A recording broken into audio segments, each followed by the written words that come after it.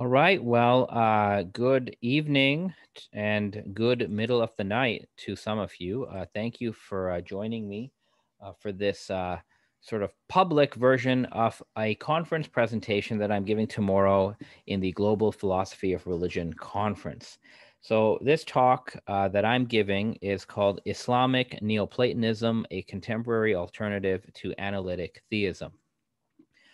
So, just for some information, my own background and academic discipline is Islamic studies. I am a historian of Islamic thought and a specialist in Quranic studies and the Ismaili tradition. So, I don't formally work in the philosophy of religion, but I am an assistant professor of religion, and I've always taken an interest in the philosophy of religion. So, this is sort of like my attempt to enter into the philosophy of religion conversations. So that's what this is supposed to be, although I don't formally work in this field. So, what exactly am I doing? This is sort of like a philosophical intervention that I am offering to the philosophy of religion. And here's why. The philosophy of religion, although it's called that name, in reality, it is very much the philosophy of Christian theism, right? So if you pick up these major titles in the philosophy of religion, and I've put some of those titles on the slide here, you will notice that when theism is talked about, when they talk about arguments for the existence of God, when they talk about divine attributes, divine action, by and large, they are speaking from and towards a Christian context, a Euro Anglo American Christian context. And that's a bit of an issue because other religious traditions, which are quite rich in philosophy, Hindu tradition, Islamic tradition, Jewish tradition, African traditions, they get almost no representation in the philosophy of religion. So that's quite imbalanced. And this is the observation of the scholar, professor of philosophy, Timothy Nepper, in his book, The Ends of the Philosophy of Religion. So he has noted, quite rightly, in my opinion, that in all these different edited volumes and major essay collections in the philosophy of religion, what they tend to talk about is not the historical religions. And even when it tends to be a philosophically rarefied Christianity. He goes on to say in this same book that you can just read the table of contents of some of these major volumes, and you know that the analytic collections are almost exclusively occupied with Christian theism. So you could do this. You could take, for example, this book, the middle book, Philosophy of Religion, a Reader and a Guide, and the topics that they deal with are always talked about in a Christian context. You don't hear material from non-Christian thinkers, and non-Christian perspectives are simply not considered. So I've noticed this as well. And the topic that I've always been interested in academically and intellectually are what some people call God arguments. What do I mean by God argument? Well, this is a branch of philosophy and theology known as natural theology. The way natural theology tends to work, so when you want to make an argument for the existence of God or some sort of metaphysical reality, you make a certain observation about the cosmos, right? You point out a feature of the cosmos, and using some form of induction or deduction, syllogistic argument, you posit or you infer that the existence of a certain feature or quality or process in the universe uh, entails the existence of some metaphysical or supernatural entity that is required to explain a feature or process or behavior of the cosmos. So, what do I mean by this? So, here's some examples for you. We have the observation by many philosophers that this physical universe has a finite past. That is to say, the physical universe began to exist at a certain point in the past. Not everyone agrees, but many philosophers and scientists sort of take this point. So, one argument that begins with this fact is known as the Kalam argument. And what the Kalam argument does is it reasons from the temporal beginning of our universe to the existence of a powerful, supernatural, metaphysical cause or creator of physical reality. And that's not the only argument. There's the fine tuning argument from the laws of nature, right, which talks about the laws of physics, the mathematics of the laws of physics.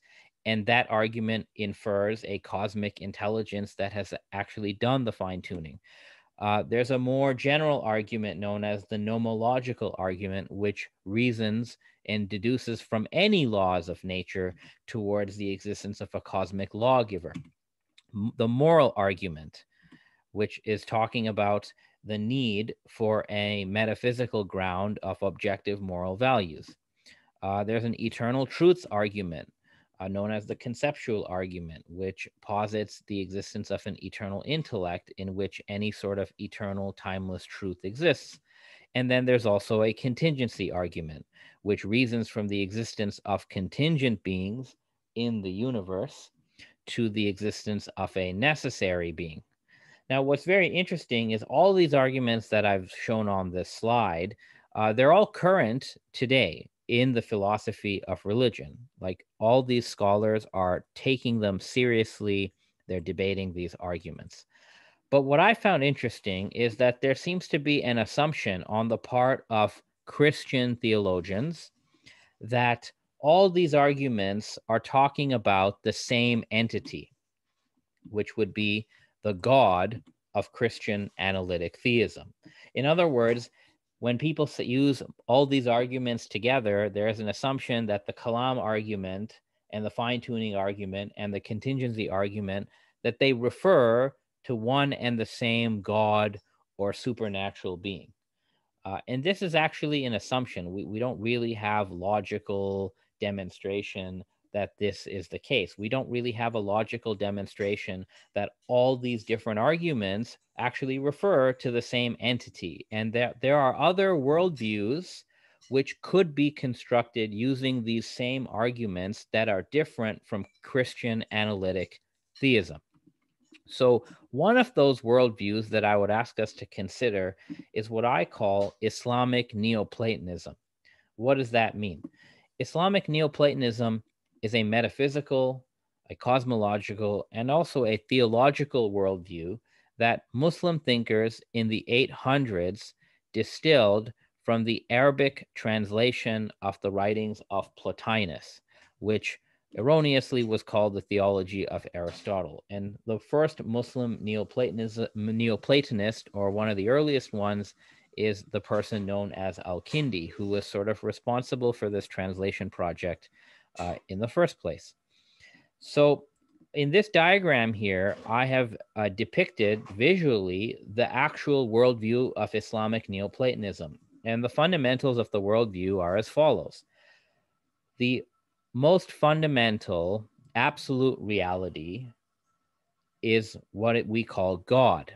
God is an absolutely simple, unconditioned reality, a necessary being. And there's only one because God is absolutely simple. Then, under God, instead of saying that you just have the universe with all its physical properties, the Islamic Neoplatonist worldview has a much more layered and hierarchical understanding of the structure of reality. So in Neoplatonism, God does not directly create physical things that we're familiar with. Rather, God eternally brings into being and sustains the first contingent or the first conditioned reality, which is called the universal intellect. And the universal intellect is an immaterial, eternal mind of sorts that is always thinking the eternal necessary truths and the Platonic forms. So that is a universal intellect. And then from that universal intellect, there comes into being another entity, which is also metaphysical, called the universal soul. And the universal soul is directly responsible for the production and the regulation of what we call the physical world or the cosmos. So that is the bare bones of the Islamic Neoplatonic worldview. And it's very different from the worldview and the ontology of Christian analytic theism, which completely dominates the philosophy of religion field. Now, this Neoplatonic worldview, it was actually naturalized into Islamic philosophy. So there are multiple schools of Islamic thought that completely embrace this Neoplatonic worldview. Those include what is known as Islamic philosophy or falsafa, Shi'i Ismaili thought, Sufi mystical thought, and Twelver Shi'i philosophy, especially in the Safavid and post-Safavid era. Now, the reason why I'm calling this Islamic is because this worldview had a very deep influence in Muslim understandings of cosmology, mystical practice, Quranic interpretation, ethics, and ritual. So it was not just a form of sort of window dressing or sophisticated language. The Islamic thinkers who adhered to Islamic Neoplatonism, they uh, wrote and they thought and they interpreted the world and they interpreted their faith with this worldview very much at the center and at the core of their thinking. So I've put some names on my slide for those who are interested. I've done some name dropping here. These are some of the great Muslim thinkers over the past 1,000 years who actually adhered to Islamic Neoplatonic metaphysics and cosmology. So you see some familiar names like the Ikhwan Safa, like Ibn Sina, like Nasir al-Khusru from the Ismaili tradition, like Nasir ad-Din Tusi, who is also Ismaili.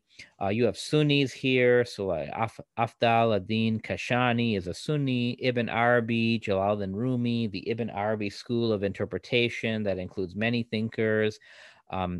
You also have 12er Shi'i thinkers in the Safavid era like Mir Damad and Mullah Sadra, and even someone like Shah Waliullah of Delhi, who's a Sunni Muslim, even he believed in this Neoplatonic worldview. So this is actually quite a major worldview that, for whatever reason, has been neglected in today's discussions, not in the academic study of Islam, where everyone knows about it, but in the philosophy of religion. So in the philosophy of religion, these ideas, what they debate, they are debated and discussed as if these are real, real truth claims.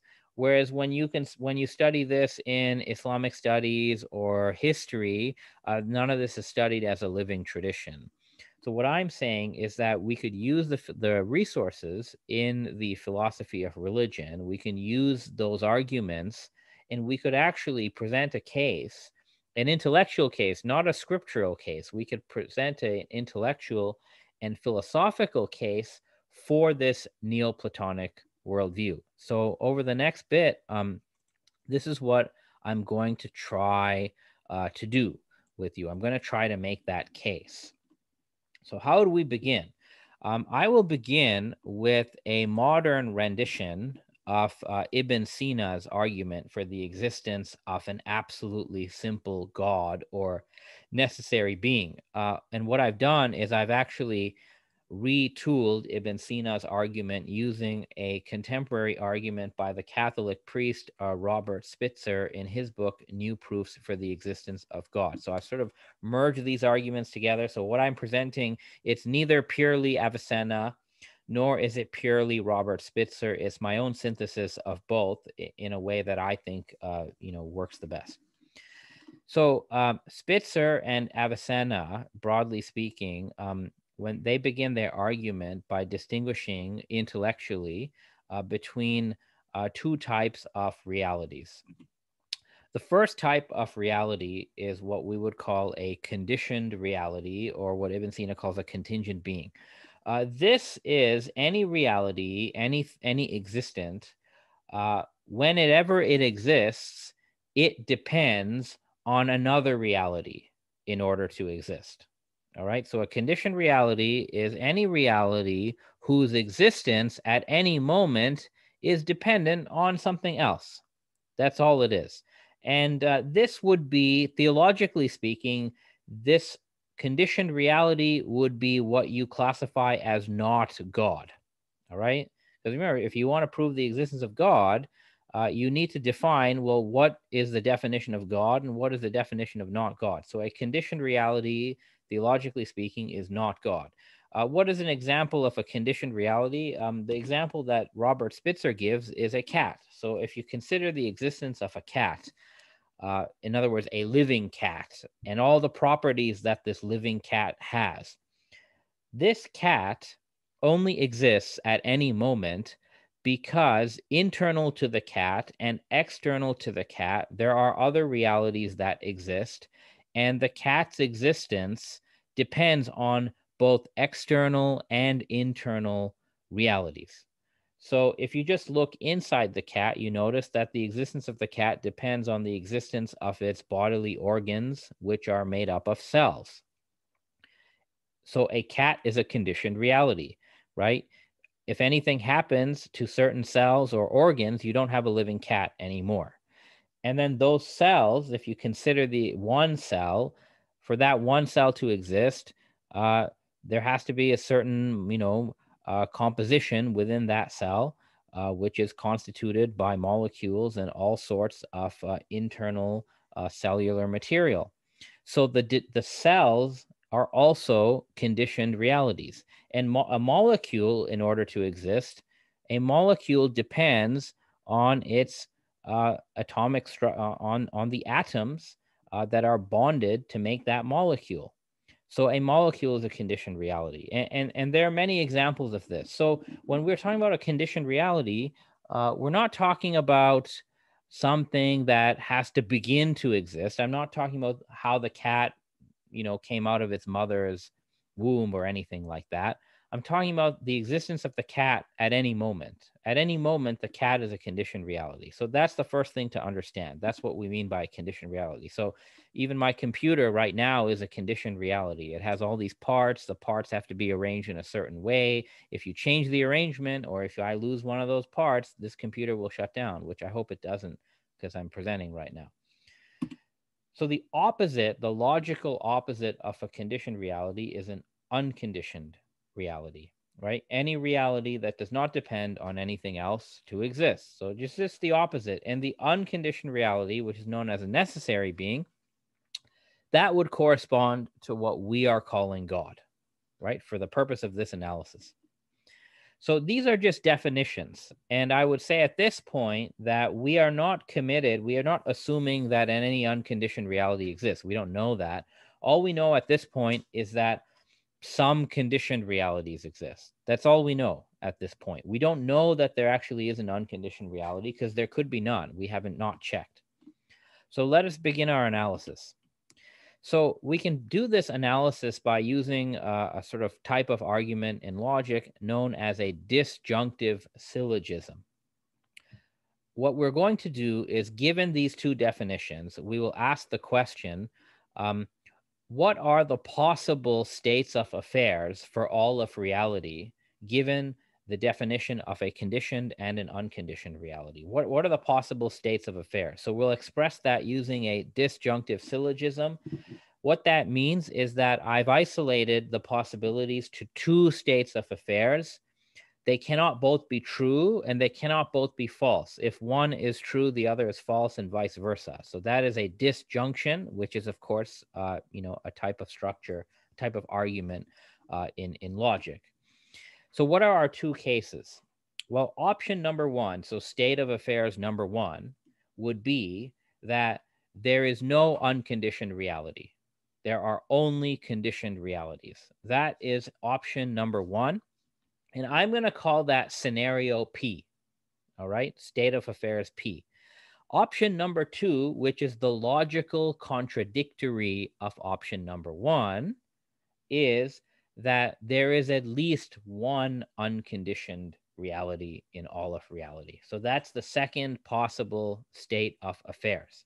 And you can only have these two. These two are what you call logical contradictories. So you can only have these if one is true, the other is false, and vice versa. So I'm going to call the second option at least one unconditioned reality, scenario Q. So we have scenario P. Now, theologically speaking, P is no God, only conditioned realities, and Q is at least one God. Those are the scenarios. So now how would we prove that scenario Q, at least one God, at least one unconditioned reality, is correct? Like, how would we prove that? We obviously cannot go search all of reality with a microscope. Like that one, I mean, good luck if you want to try. We can't do that. We have to simply use deductive logic. So this is what we're going to do. We're going to use a disjunctive syllogism. In other words, either P is correct or Q is correct.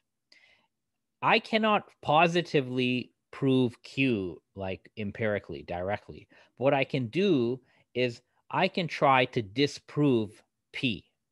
If I can show that scenario P, the scenario that says there are only conditioned realities, if I can show that this is false, it would logically follow, according to disjunctive syllogism, that P, there is at least one unconditioned reality, Q. Let me rephrase. If I can show that scenario P, there are only conditioned realities, is logically impossible, it would follow from that, according to the disjunctive syllogism, that scenario Q, there is at least one unconditioned reality, is true. And this is the path that we have to take when we're doing philosophy. There's just no other way. So I'm going to try to present this argument in a visual manner, and this is where the slides become important. So let's visualize this. So let us just say that something exists, all right? Something exists, and, because we can observe it and analyze that something, whatever that is, some X, let's just assume that it is a conditioned reality, because we know that there are conditioned realities, right? Like they're all around us. I know I'm a conditioned reality. I can tell you that much. Even if the rest of you don't really exist and you're just existing in a dream in my mind, I know I'm a conditioned reality. I did not exist forever. And if you take away the oxygen in this room and you take away the atmosphere, I would no longer exist for sure. So I'm a conditioned reality. So some conditioned reality exists. And that conditioned reality, by definition, it depends on something else. So this conditioned reality, and you can put whatever you want as a placeholder, it depends on something, and it either depends on an unconditioned reality, in which case, hey, if you want to concede that point, we can move to the next step. So either it depends on an unconditioned reality, or it depends on another conditioned reality. And let's try to be really difficult.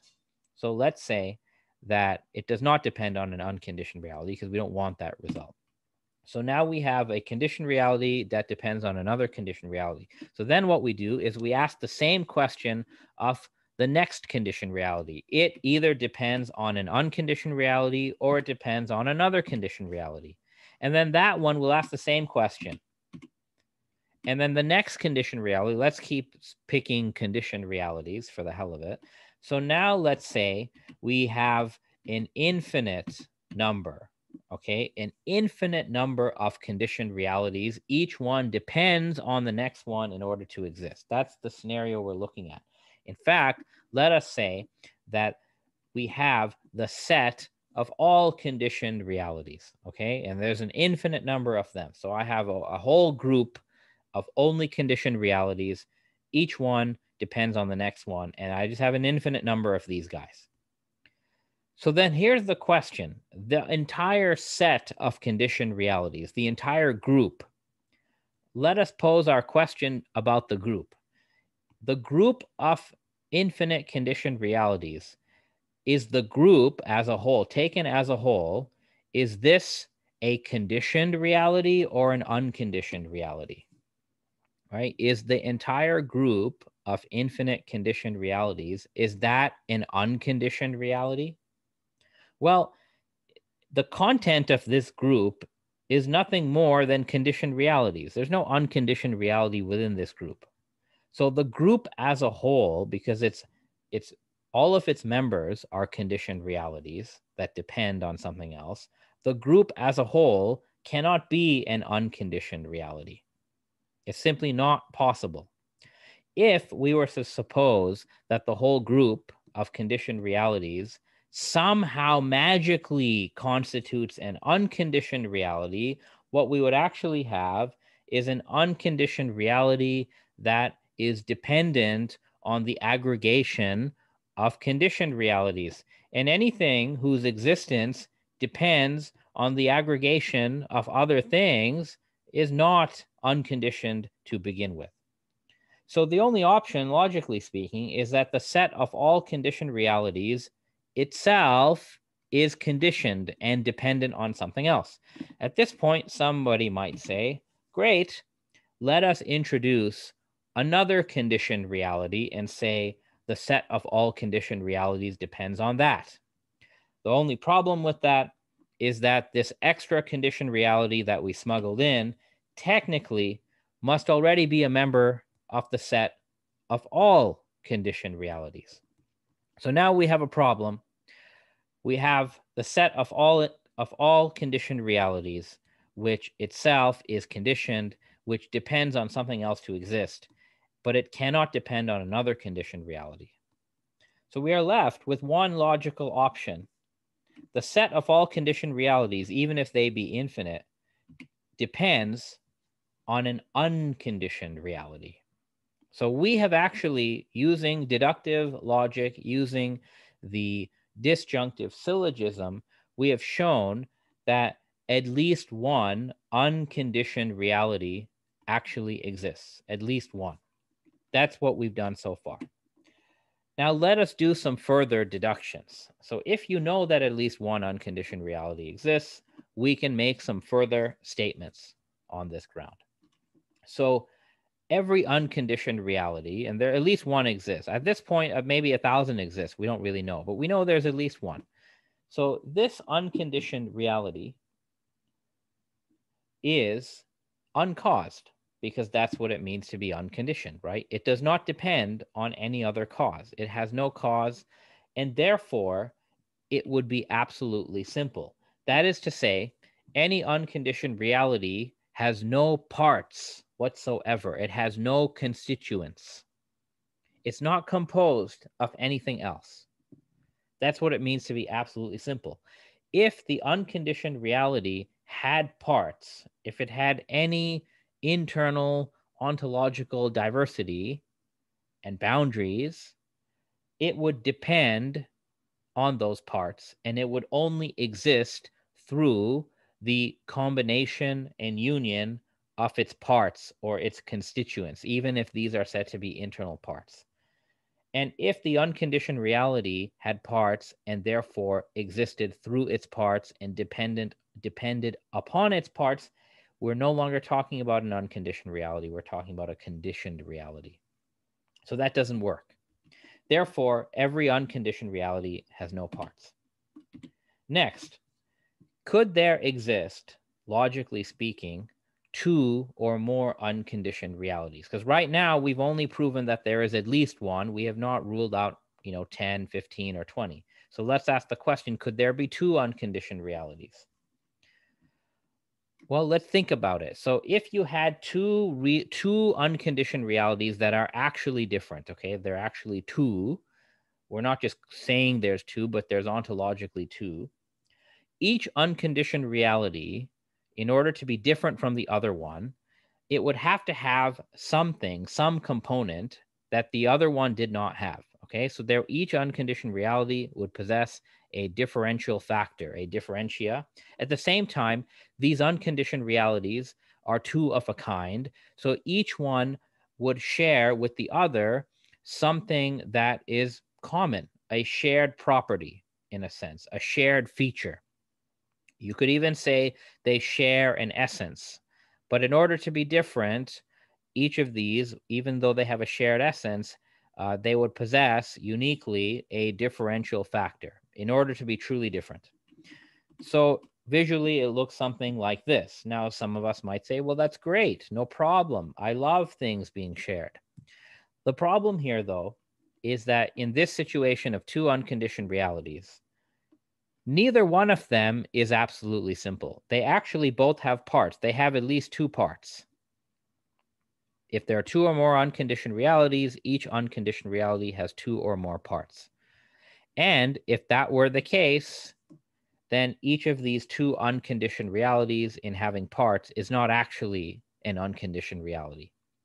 Therefore, it follows, logically speaking, that there is only one unconditioned reality. So we said earlier that there is at least one, but due to the absolute simplicity of any unconditioned reality, there's only one unconditioned reality. Furthermore, going by the fact that there's only one unconditioned reality, it would mean all other realities, anything you can think of. So I'm not limiting reality to the physical universe. For all I know, we live in a multiverse, right? For all we know, there are many universes, and maybe they're parallel universes. Maybe there's some realm where the Harry Potter characters actually exist. Maybe Neverland is real. Maybe there's a dream world. For all we know, there's much more to reality than we think. However, if you know that there's only one unconditioned reality, all these other realities, real, imagined, soon to be discovered, yet to be discovered, all other realities are conditioned realities. And being conditioned realities, all realities depend directly or indirectly on this unconditioned reality in order to exist at any moment they exist. So that's one of the things that you learn, just logically speaking. And we can also conclude, and I can't go through all the details, but this unconditioned reality must be eternal in the sense of timeless. It does not change.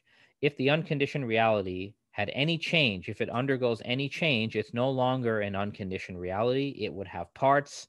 And of course, something would cause it to change. And if it is caused to change, then it's not unconditioned. The unconditioned reality would have to be immaterial.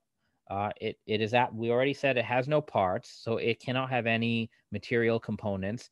It also cannot have any intellectual or ideational parts, so it cannot consist of a whole bunch of attributes or platonic forms. It cannot be just composed of those things, right? It cannot feature any of those things.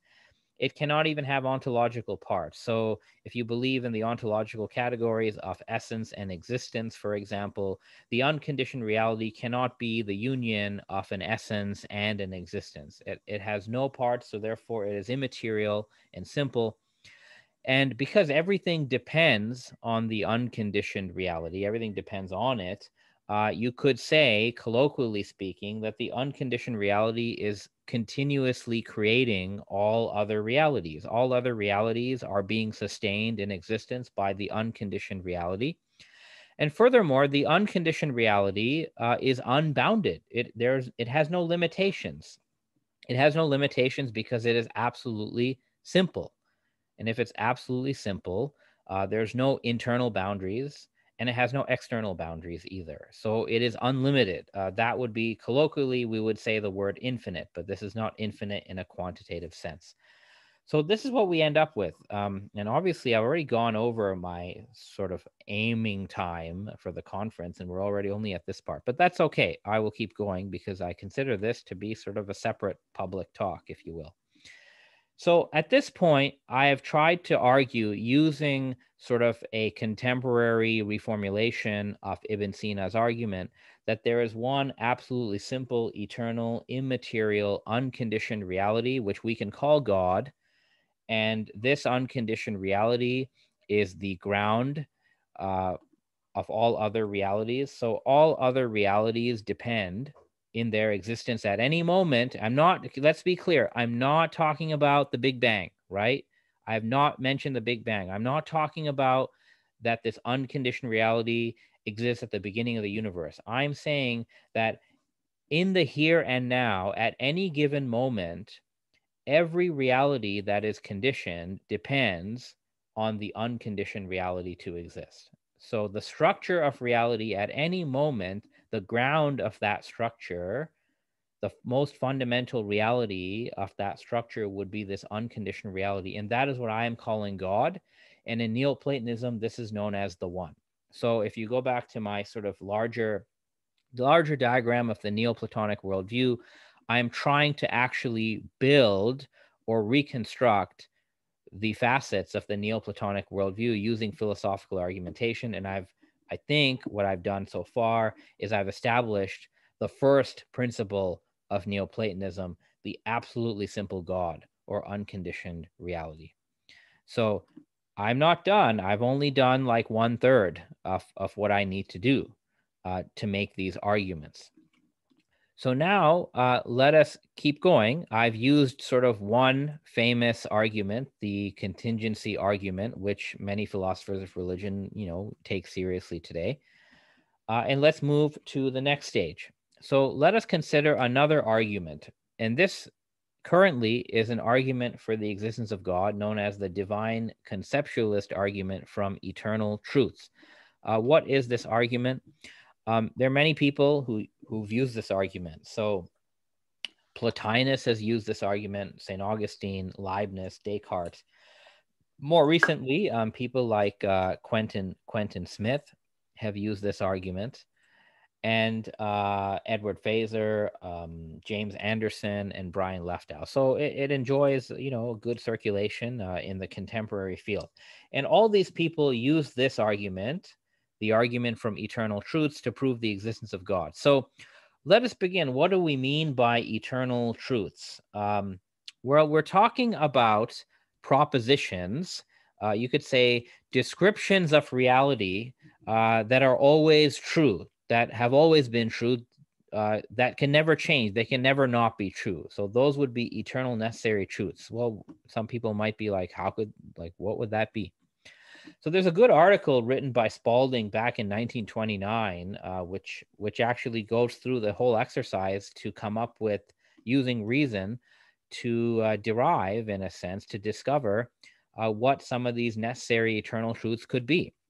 So I'm going to put some examples on the slide. So there will be disagreement among people over which truths are actually eternally necessary and which truths are not. But I believe that most people will concede that there are some eternal truths, namely the laws of logic, right? So there are, and there are different systems of logic, but every system of logic begins with certain laws. It could be one law, two laws, or three laws.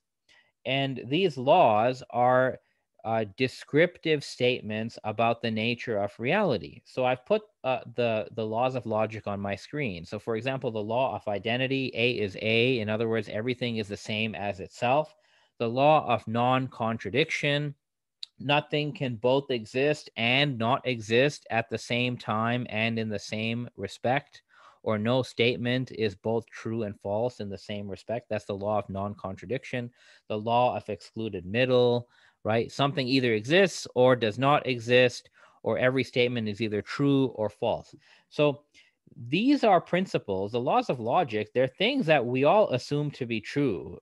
But if you think about it, these things are always true. You cannot imagine a state of affairs. You cannot imagine a universe where the laws of logic are false. They, in a sense, they have to be true for reality to even be real. So those are examples of eternal necessary truths. And I've put other examples that you could consider, but you don't have to agree with everything in my list.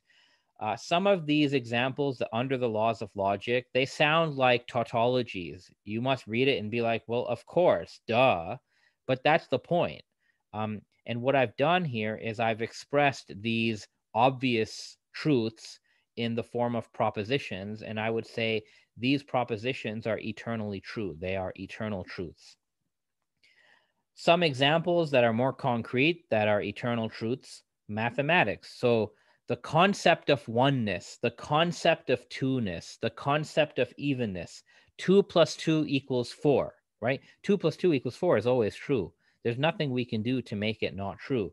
And for 2 + 2 = 4 to be true, the concept of 2 must eternally be true, and the concept of 4 must be eternally true, and the concept of addition must be eternally true. The Pythagorean theorem must be eternally true. The concept of a square or a circle must be eternally true. So those are some other candidates, and you could expand this. I've given you an exhaustive list, but for this argument to work, you don't have to believe everything in my list. You just need to believe one of these items. So some people think moral values are eternal truths, like justice, compassion. Some people think universal qualities like redness, circularity, triangularity are also eternal truths, because you can imagine a different world, a different universe. You could even imagine that there's no physical universe, right? That we never existed. But 2 + 2 = 4 would still be true, even if we didn't exist. So that's what we mean by eternal necessary truth. And this is not a very controversial sort of claim to point this stuff out. Um, and again, if you want to be very minimalist, then I would just consider the laws of logic as your eternal truths, right? There's no state of affairs in reality that we could conceive without the laws of logic always holding, always being true. Now, I would also point out in my little list here, these necessary truths, the laws of logic, propositions, mathematical truths, none of these are material objects. These are not material things at all. We can represent them through material things, right? Through ink on a page, through sounds. But the truths themselves, these are not material things. These are not material realities. These are meanings, right? This is all intelligible meaning. None of this is material. Like there's no molecule, like the first law of logic is not a molecule hanging around somewhere. The number 2 is not an atom hanging around somewhere. So these truths are not material things. So a question we could ask then is, are these eternal necessary truths, and I've put them on the slide here to remind you, are they actually real? Or is all of this fictionally real? I know the statement fictionally real doesn't make sense, but I'm asking, are they truly real, or are they just mental fictions that we think, we humans with our primate brains, we think this stuff is eternally true, but it's only true within our brains, right? Some people could ask that. So are they true objectively, or are they true only at the human mental level? I would propose to you that these eternal necessary truths, whether it's mathematics, the laws of logic, geometric figures, moral truths could be, I would propose that they are really true. And there are different arguments that I could give. I'm putting some of those arguments on the slide, and there are many arguments. I've put 4 arguments. So number 1, if you put human minds aside for a second, you notice that geometric forms are universal. We see circles and squares and diamonds and this sort of thing. We see multiple instances of this in the physical world, but no physical instance is identical to the geometric form itself. It's like the geometric form is manifested in multiple physical things, but the form itself is not physical. And the existence of geometric forms in nature, for example, does not depend on human beings thinking about them. We won't exist, and you'll still find, geometric forms throughout the natural world. You will still find geometry in nature, even if there's no human to see it. The laws of logic are not just descriptions of reality, but in a sense, they govern all of reality. So we could cease to exist tomorrow, but in any universe, the laws of logic would never be broken, right? Because they actually govern what is possible and what is impossible. Mathematical truths are always true. Even if there were no humans tomorrow to talk about math, the math would not change. And even science, for us to do science, we need these universal truths and categories such as logic, mathematics, and certain universal qualities. These things have to be assumed as true to give a scientific description of the world. And the scientific description of the world is supposed to tell you how the world is, independent of human subjectivity. So you cannot have science, and you can't claim that you believe in science if you think that these eternal truths that science depends on are just mental fictions. That's what I'm saying, right? So even Quentin Smith, who's an atheist, he admitted this, that like a person is rational if and only if her beliefs are compatible with these eternal truths like logic and mathematics, among other things. So the philosopher Leibniz writes about this argument, and he tells us something very important. He says, look, it is true, and it is always necessary, that the circle is the largest of the isoperimetric figures. even if no circle really existed in the physical world, it would still be true that the circle is the largest of the isoparametric figures. That would still be the case. Even if you or I and none of us existed, this would still be the case. So Leibniz is saying that these eternal necessary truths, they are true in an objective sense. They are actual eternal truths. They don't depend on us thinking about them to be true. That's the stage of the argument here. So let us continue then. And let me summarize so far. I am saying that number one, there are some eternal truths, and you can take your pick, but between the laws of logic, between certain deductive propositions, between mathematics, universals, possible worlds, some of these will be eternal truths. Number two, I'm saying that these eternal truths are not material things. They're not material by definition. They are informational, they are intelligible, and they are meaning, but they're not matter. You could say that they are mental. They are mental phenomena in a sense. Next point, the eternal truths are objectively real. They are not fictions, which is what I talked about before, last slide. And thirdly, these eternal truths, whatever they are not true. They are not grounded by any material things, right? This universe could not exist. These truths would still be true. There could be no universe. These things would still be true. And they cannot be grounded. Their existence cannot depend on human intellects or any intellect of a contingent being, because we could fail to exist, right? You could have no humans 1,000 years from now, but the mathematical truths would still be true. And if we all die and then another human race comes 1,000,000 years later and they do mathematics, they will discover the same mathematics that we have. They may use a different language, they may use a different symbol instead of a plus sign, but the same mathematical truths that they will discover. So that's what I'm saying. So given all this, given that you have eternal necessary truths, that they are intellectual phenomena, they're not material, and given that they don't depend on human minds to exist, and they don't depend on material things to exist, we need to ask, what are they grounded in? What grounds the existence of these eternal necessary truths? And what my argument here, and it's not my own argument, I'm just rehashing old arguments, I would conclude that the eternal necessary truths, whatever they are, if they truly exist here and now and always, they must be grounded by an intellect or a mind that is also eternal and that is eternally thinking about these truths. Okay, just like we think about these eternal truths because they are literally thought content. We think about them. They exist in our minds, but their existence cannot depend on us thinking about them because we are not eternal. Their existence must be grounded by another mind, another intellect that is eternal and that is always thinking about those truths. That's the only way they can exist. And this last point, some sub-arguments. So if there was no intellect at all that was thinking about these eternal truths, there would be no truth at all. And this, of course, is what Thomas Aquinas has written in his work, right? So if there's no intellect, period, to think the eternal truths, there would be no eternal truths. But there are eternal truths, and therefore there must be one intellect that is eternal that always thinks them.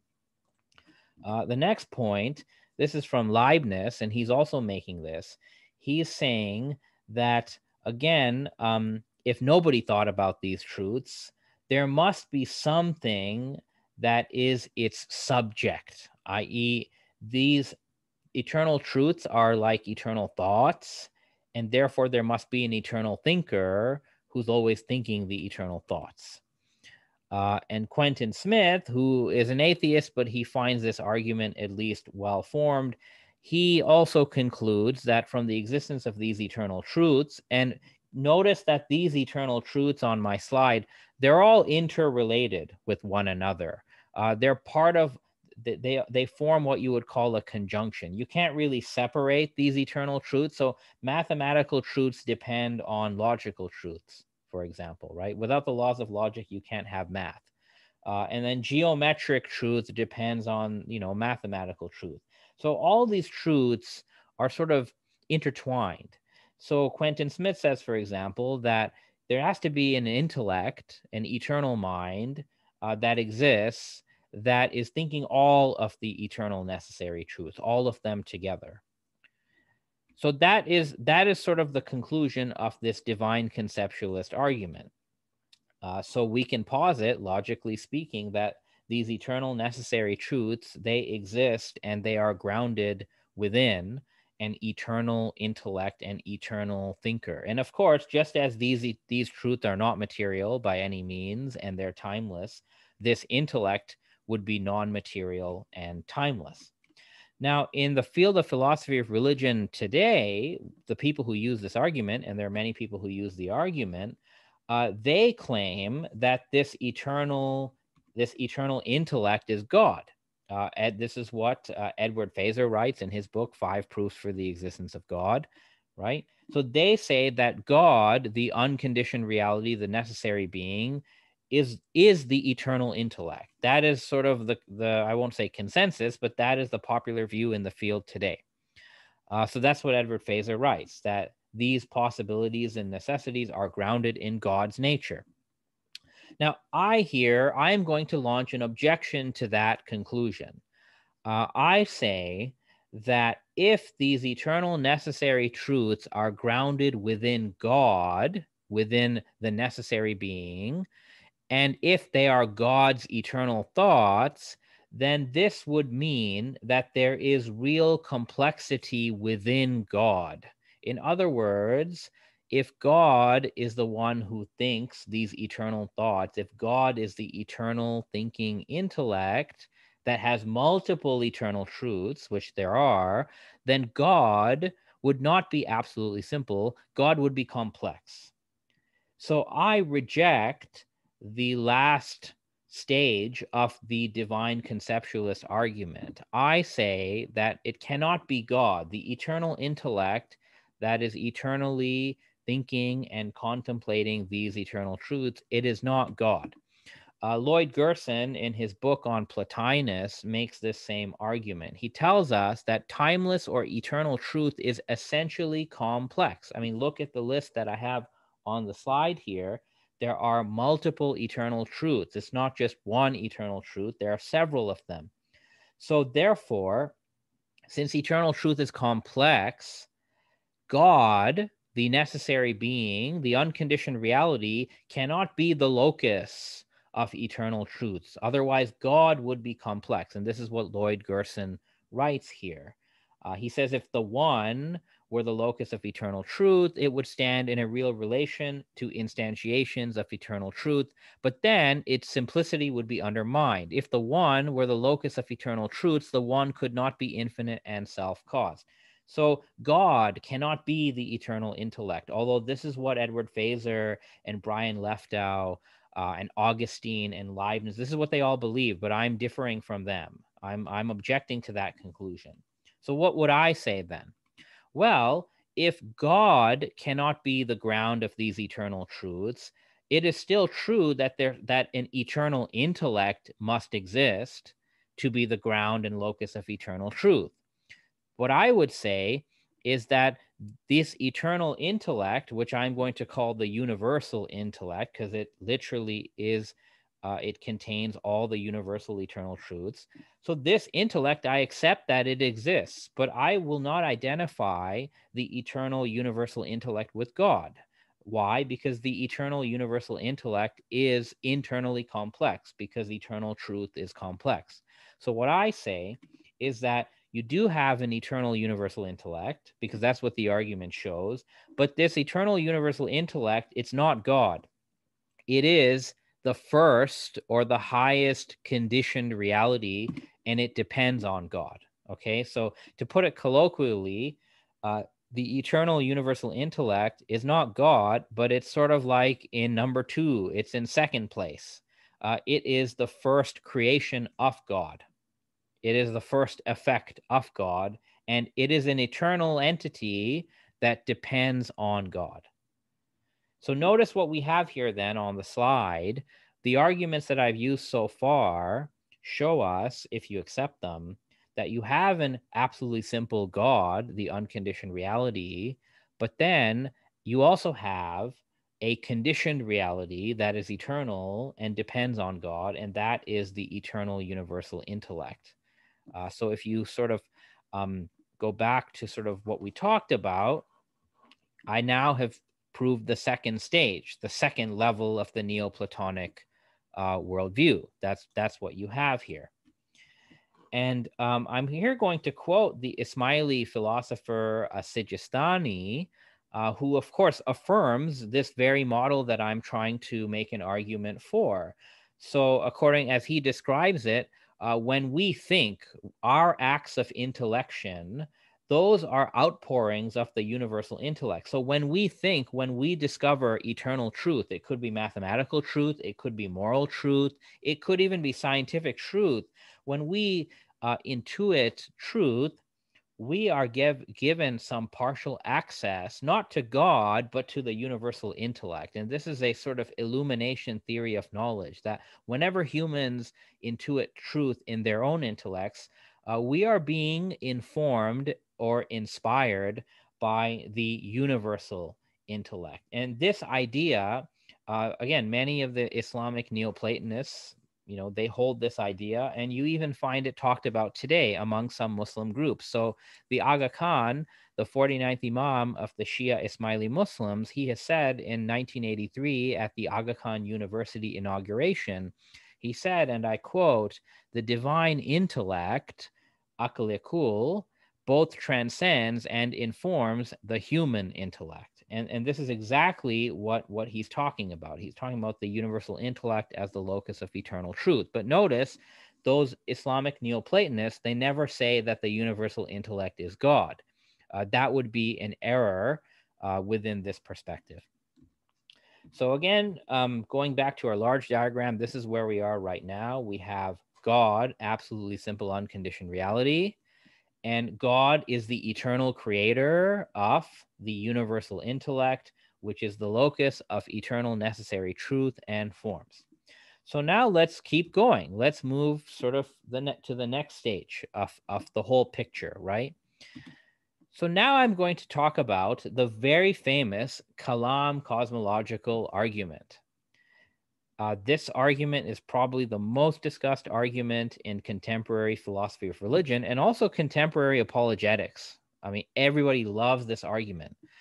So I'm going to present the argument sort of very quickly. So this argument, I have looked at Al-Kindi, Al-Ghazali, William Lane Craig, Robert Spitzer, and David Oderberg, among others. I know there's even people like Andrew Locke who are presenting this argument today. There are many different permutations of it. A lot of people are working on the Kalam cosmological argument. Here's my little simple rendition, and it is by no means the best rendition of it, but I just want to show you how the argument works and what it leads us to. So again, for most thinkers today, the Kalam cosmological argument proves the existence of God. Like, this is how the argument is taken. So what people do is they say, well, let us look at what we know about the cosmos. And they say that whatever begins to exist has a cause. So that's the first premise of the Kalam cosmological argument. You could restate that premise if you don't like it. You could restate it as, from nothing, only nothing comes. So whatever begins to exist has a cause. Premise number two, and this is the key premise in the argument, the physical universe, that is the totality of space, time, matter, and energy, has a finite past time. That means, in colloquial terms, the physical universe began to exist a finite amount of time ago. And this is often the most controversial part of the argument, because a lot of people say, well, how do we know that? How do we know this? And there are different arguments offered to support this claim that the universe has a finite past time. Two of the arguments are philosophical, they're not scientific. So for example, Al-Kindi, writing over 1,000 years ago, Al-Kindi talked about how, he said, let us assume that the past of the world is infinite. Okay, so if you go back in time, it'll never end. Al-Kindi says, let's assume that's the case. Al-Kindi then says, right now, we exist in the present moment. If we today exist in the present moment, that would mean an infinite amount of time must have already passed in order to reach the present. This is what Al-Kindi says. But if an infinite amount of time has already passed, has already taken place, has already been traversed, it would mean that the infinite was completed. But then anything that has been completed, anything that has already passed, is not infinite, it's finite. Therefore, Al-Kindi says, the past time of the physical world is not infinite, it is finite, because the past has to already take place in order for us to be at the present. So this is one of the oldest supporting arguments for why the universe has a finite past. Another argument, and Al-Kindi also gives this argument, and then David Hilbert has talked about this in a mathematical context, and William Lane Craig is sort of like the major updater of this. Another argument, which it starts with Al-Kindi, is that you actually cannot have a physical infinity. There's no such thing as an infinite physical body, and there's no such thing as infinite physical amount of time, because as soon as you suppose that you have a physical infinity, you run into a whole bunch of logical contradictions. So you reach conclusions when you apply a physical infinite and you do different operations with a physical infinity, you end up with two answers that are completely opposite, and you violate the rules of logic. I don't have the liberty right now to get into examples of this, but if you look up the thought experiment known as Hilbert's Hotel, you'll find an example. There's a good YouTube video about Hilbert's Hotel. And if you read Al-Kindi's First Philosophy, he talks about this. So he says, assume you have an infinite body, like a body of infinite length. And he then says, perform a few mathematical operations on this infinite body, and you reach conclusions that violate the laws of logic. So those are two philosophical reasons why the physical world does not have an infinite past. Then there are scientific arguments put forth to support this. Now, science is a little bit difficult to use as proof because scientific arguments are probabilistic, right? The findings of science they don't have absolute certainty. They're empirical and they're inductive. So you may not like some of those reasons, but they're there. So you have the Borde-Guth-Vilenkin theorem from 2001, which shows that even for a multiverse, any multiverse or universe that is on average expanding has an absolute beginning point as far as classical physics is concerned. Alexander Vilenkin and Mithani in a 2012 article, which you'll find on Arvix, they actually look at many so-called eternal past models, and they find all of those models are actually finite in the past. The second law of thermodynamics is used to support the fact that even if you had many big bangs, it could not have gone back for infinity. One reason being is that the entropy of our universe is quite low, but entropy actually increases over time. So if past time was infinite, entropy would be very large, if not infinite, but entropy is not infinite. Therefore, the past is finite. There's also this notion, which even Quentin Smith talks about. Quentin Smith is an atheist, but the ratio of cosmic background radiation to starlight is 1,000 times and not infinite, is 100 times and not infinite. So what would happen is if you had many big bangs, right? Like if you had multiple big bangs, and if you had an infinite number of big bangs, with every big bang, the cosmic background radiation increases. And if you get an infinite number of big bangs and big crunches, the ratio of current cosmic background radiation to starlight would be virtually infinite, but it's not infinite. It's only 100 times. And therefore, this is used as another example of why current physical knowledge indicates that the past of the universe is finite and not infinite. So those are the different supporting arguments. I won't say I'm an expert in the scientific stuff, but I'm just getting this from the secondary literature that I've cited above. So given that, if you take that the universe has a finite past, then the conclusion of this argument would be that the universe began to exist a finite time ago because of a cause. That there has to be something that exists prior to the universe, something that is not physical, that produces the universe, that causes the universe to come into being, because something cannot come from nothing. If the universe came into existence 13 billion years ago, or give any amount of time you want, it could not have come into being from absolutely nothing. That violates the rules of logic. Therefore, this argument says that there must have been a metaphysical cause of the universe, a cause that brought the universe into being, and the cause itself cannot be space, time, matter, or energy, because space, time, matter, and energy came into being with the universe, right? That's what the universe is. And whatever this cause is, so it's metaphysical. I'm not going to say that it's personal because we don't know that. But whatever this metaphysical cause is, it would have to be powerful enough to produce the universe. So that's what the argument would say. And to be fair, most of the people who use this argument, they say that this metaphysical, powerful cause of the universe is God, right? Like, this is how they use the Kalam cosmological argument, and that's how it's being run today. So if you keep that in mind, I can sort of share a couple of other arguments that are also sort of along the same lines. So there's another argument called the nomological argument. This is an argument that is not talked about much today, but I think it's grossly underestimated. So I think I should go through it. The first premise of the nomological argument is simple. It says that there are regularities in nature. A regularity means that the processes of the natural world exhibit a pattern of activity.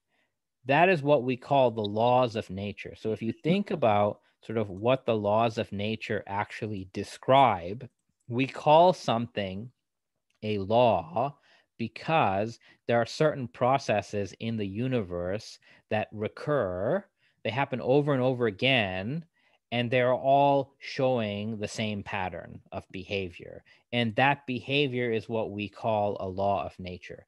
That is a regularity in nature. So the first premise is completely uncontroversial. Everybody believes, well, I think most people believe that there are laws of nature.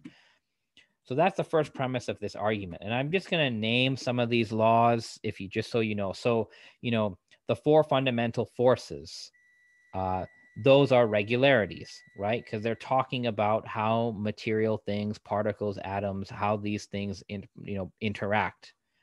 The laws of thermodynamics, Newton's laws, general and special relativity, quantum mechanics laws, Kepler's laws. All of these are regularities.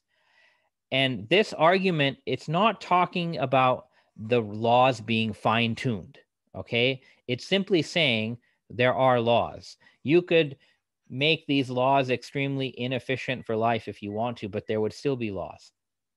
And what we call regularity behavior within the universe, such as the fact that water always freezes at a certain temperature, right? Salt dissolves in water.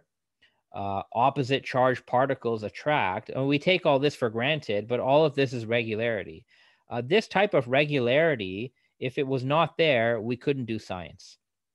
The universe would be incomprehensible if there was no behavioral regularity. In other words, things in the universe occur according to a pattern, so we know what's going on. Even Albert Einstein has written in his letters that the most incomprehensible thing about the universe is that it's comprehensible. And he refers to these laws of nature. Einstein refers to them as miraculous. He says this is a miracle. So we take it for granted, but it's important to point out.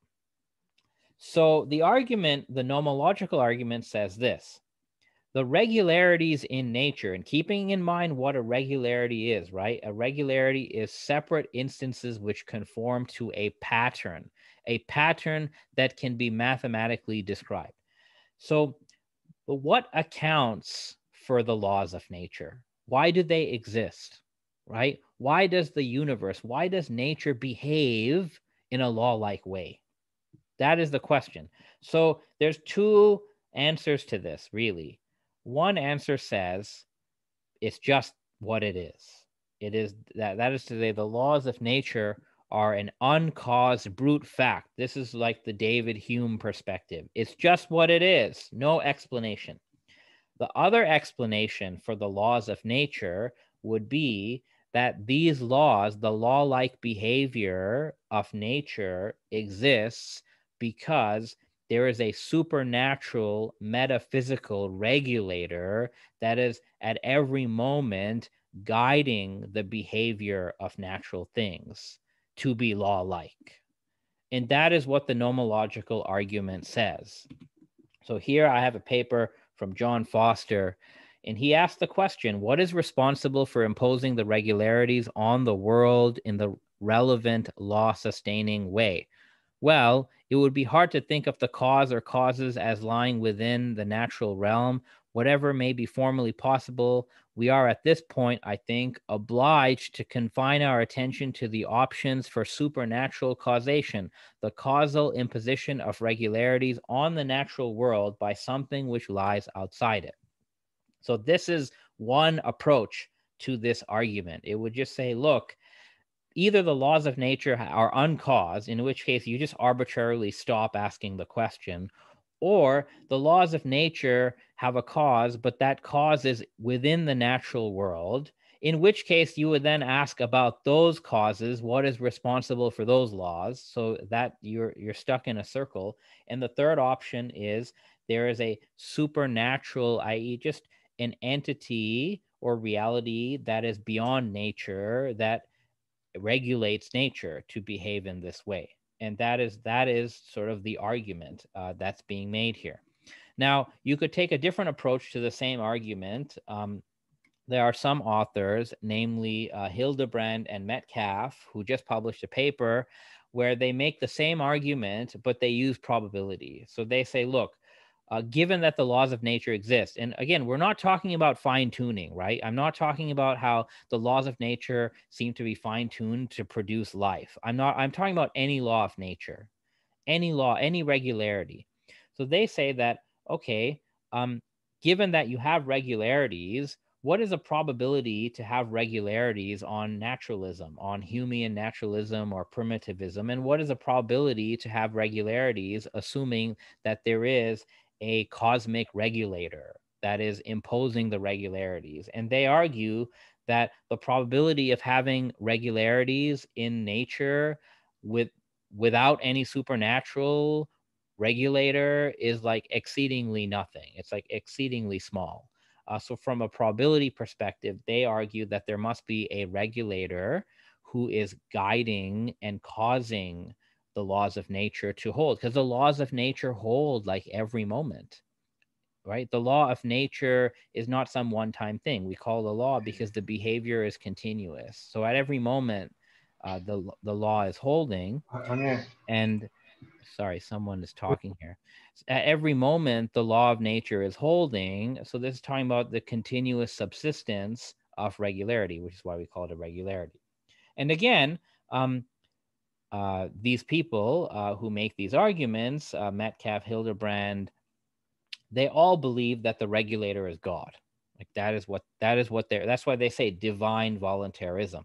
And finally, and I'm not going to go through the details of this, but you also have the famous fine-tuning argument.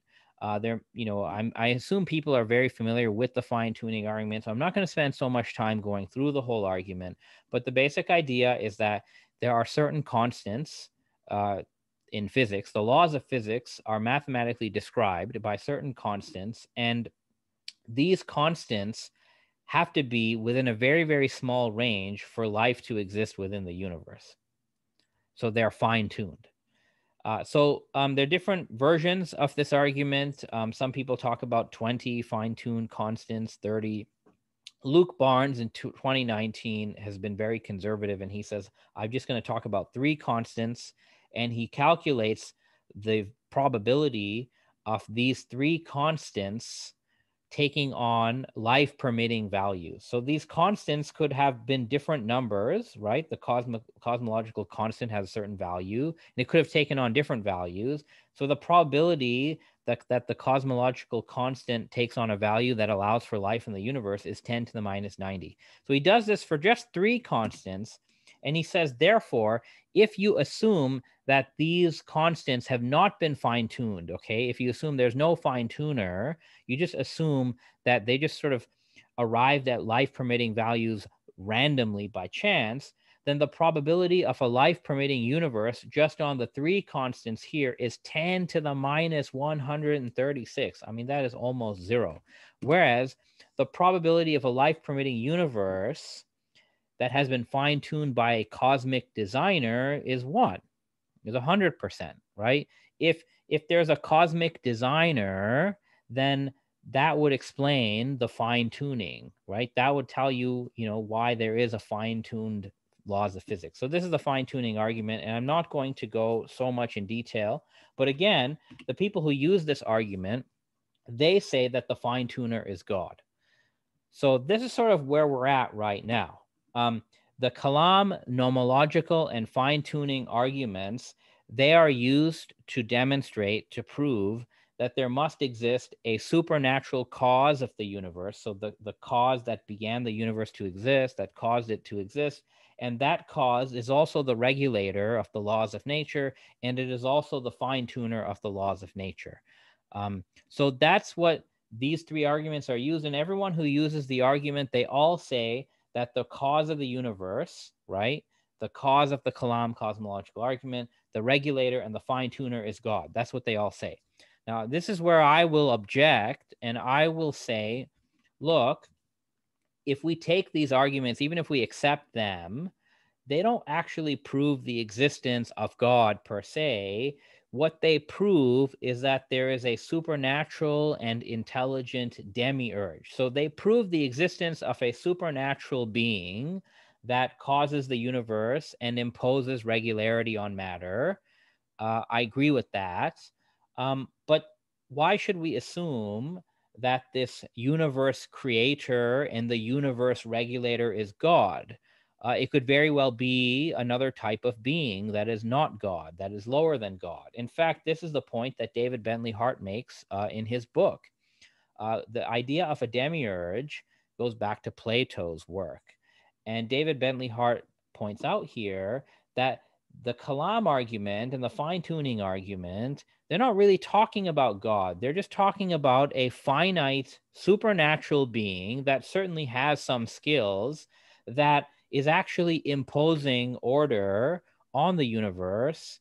But this being is not necessarily the ultimate being. And if you think about it, if you think about this sort of more deeply, there already has to be certain, you could say, ontological realities that already exist for this supernatural regulator, cause, and fine-tuner to even do its work on the universe. So this being that many people call God, it is a supernatural being that is always acting upon matter, whereas the necessary being that we proved earlier and the eternal intellect that we also proved earlier, none of those have that quality of directly acting upon material reality.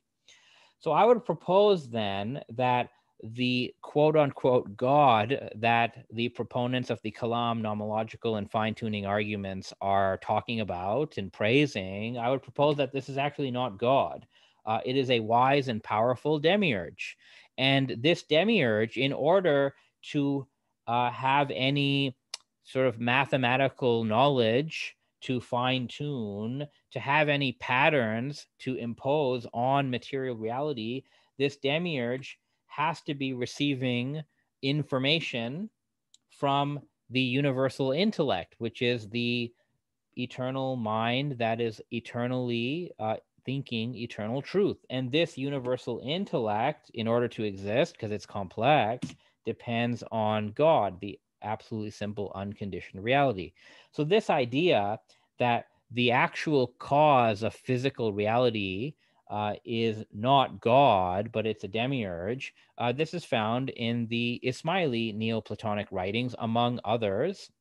So Nasir Khusro, writing in the 11th century, writes that the maker of the corporeal world is a spiritual substance and has bestowed activity upon each thing among the bodies of the world. So he's literally talking about this demiurge. And if you read the passage and you stop here, you may think, well, he's talking about God, right? God is the maker of the corporeal world. God is the creator of the physical world.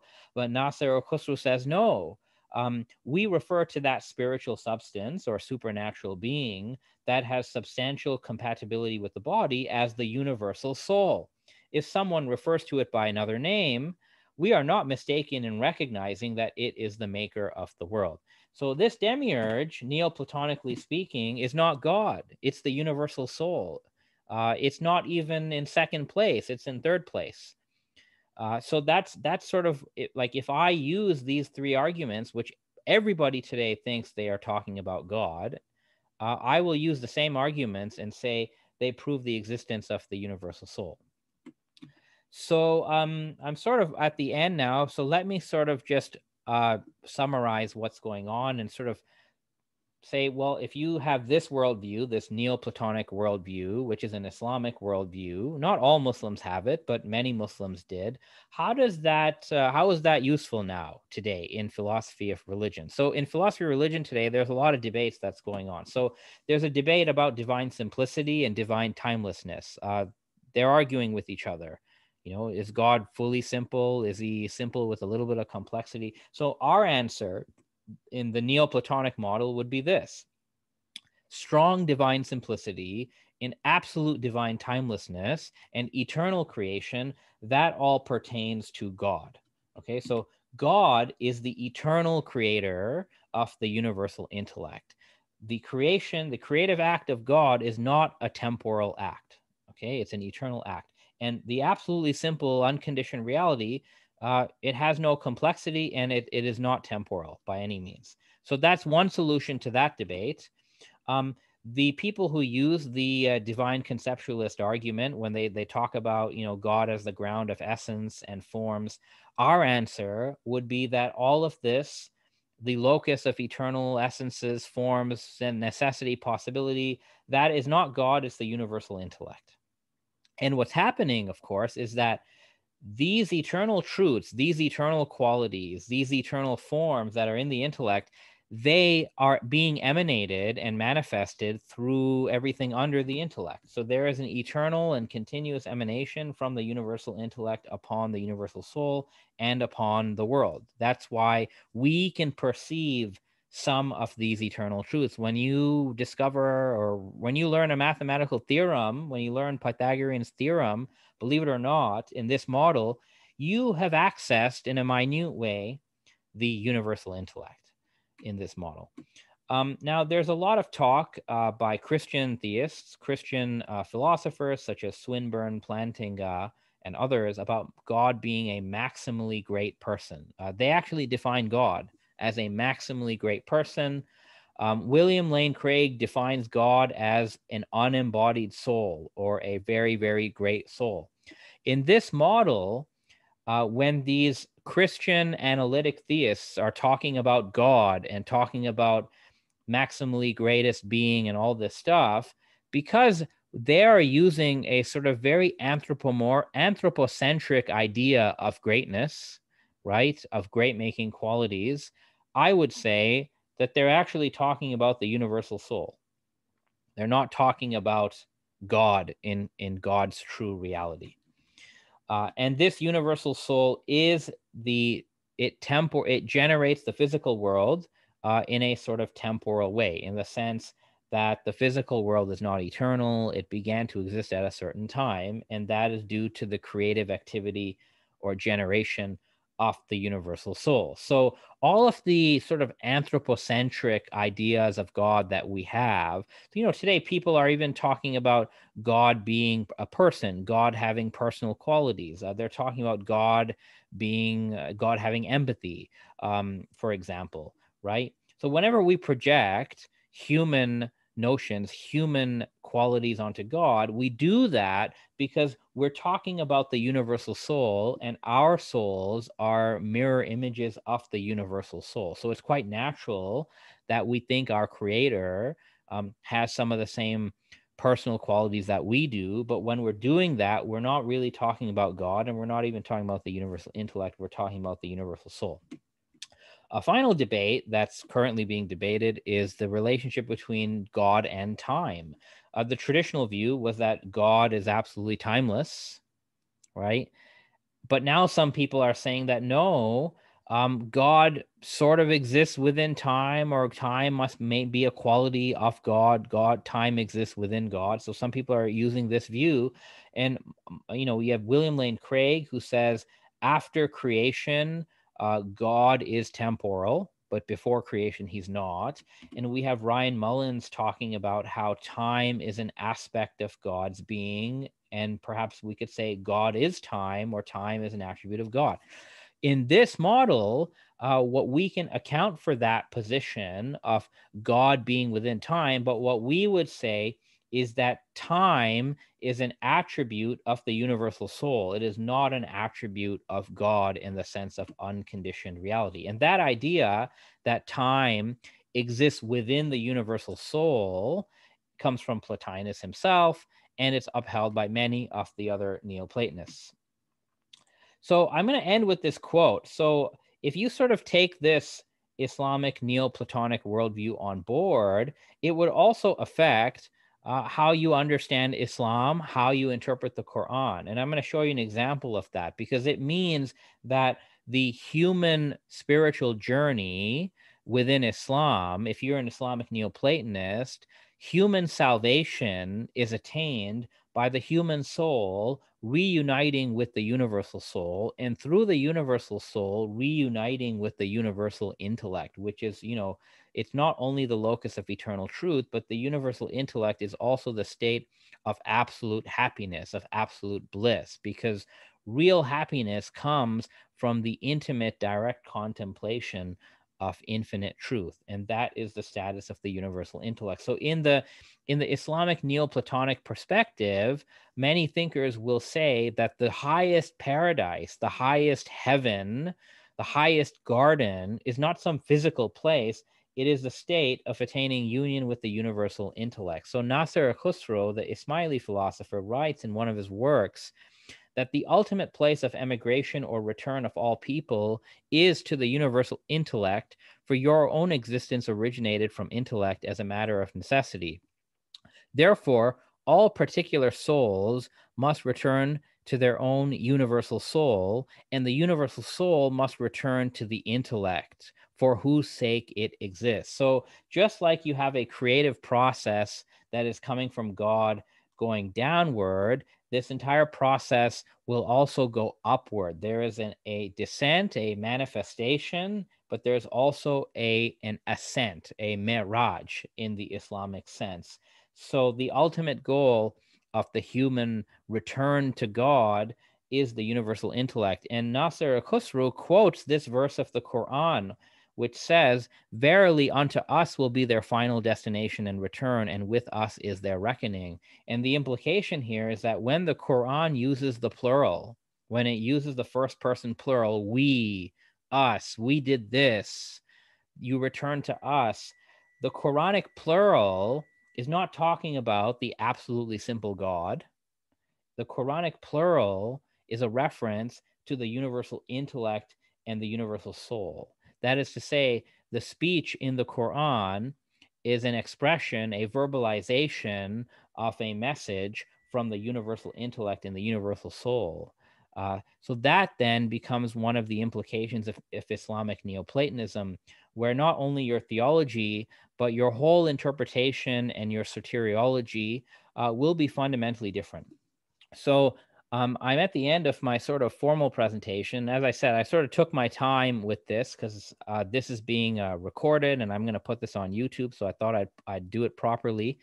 So in conclusion, then, what I've tried to do in this presentation, I've tried to offer a case as to why the Islamic Neoplatonic worldview, which I've depicted here and which has been held by many illustrious Muslim thinkers, why this worldview is still respectable and intellectually coherent today, that we can use the resources within contemporary philosophy of religion. We can use the same arguments that contemporary theists believe and agree with, and we can reorder the arguments and reinterpret them to actually argue for the real existence of this Neoplatonic, nevertheless Islamic worldview. So thank you all very much. This is the end of sort of the formal part of my presentation. So for those of you on Clubhouse, you have not seen the slides, but I'll put the video with the slides up. So now what I'm going to do is I see in the chat a ton of questions. So I'm just going to sort of look at these questions of what's going on here. Some questions are technical. Will this be on YouTube? Let's see here. Somebody asked, can you have a circular chain of conditioned realities? So the problem with the circular thing is it ends up being this. So the circle itself, right? When you have a circle, so you have CR1, which depends on CR2, and then you have a whole bunch more. And then the last element of the circle depends on CR1. So when you have a circle, what you end up with is the notion that CR1 depends on itself. CR1 depends on CR1. But a conditioned reality, by definition, cannot depend on itself. If it depends only on itself, it's an unconditioned reality. So you cannot have a circle of conditioned realities. Another question, does it mean that universal intellect and soul are conditional? Yes. So in this system, only God is unconditioned reality. The universal intellect is the first conditioned reality, not temporally, but logically. So the universal intellect depends on God to exist. And the universal soul is the second conditioned reality, and it depends on the universal intellect in order to exist. And everything else under the universal soul is also a conditioned reality. Someone says, Rumi says, Allah knows when a leaf will drop off a branch of tree. Where does this fit into the Neoplatonic theory?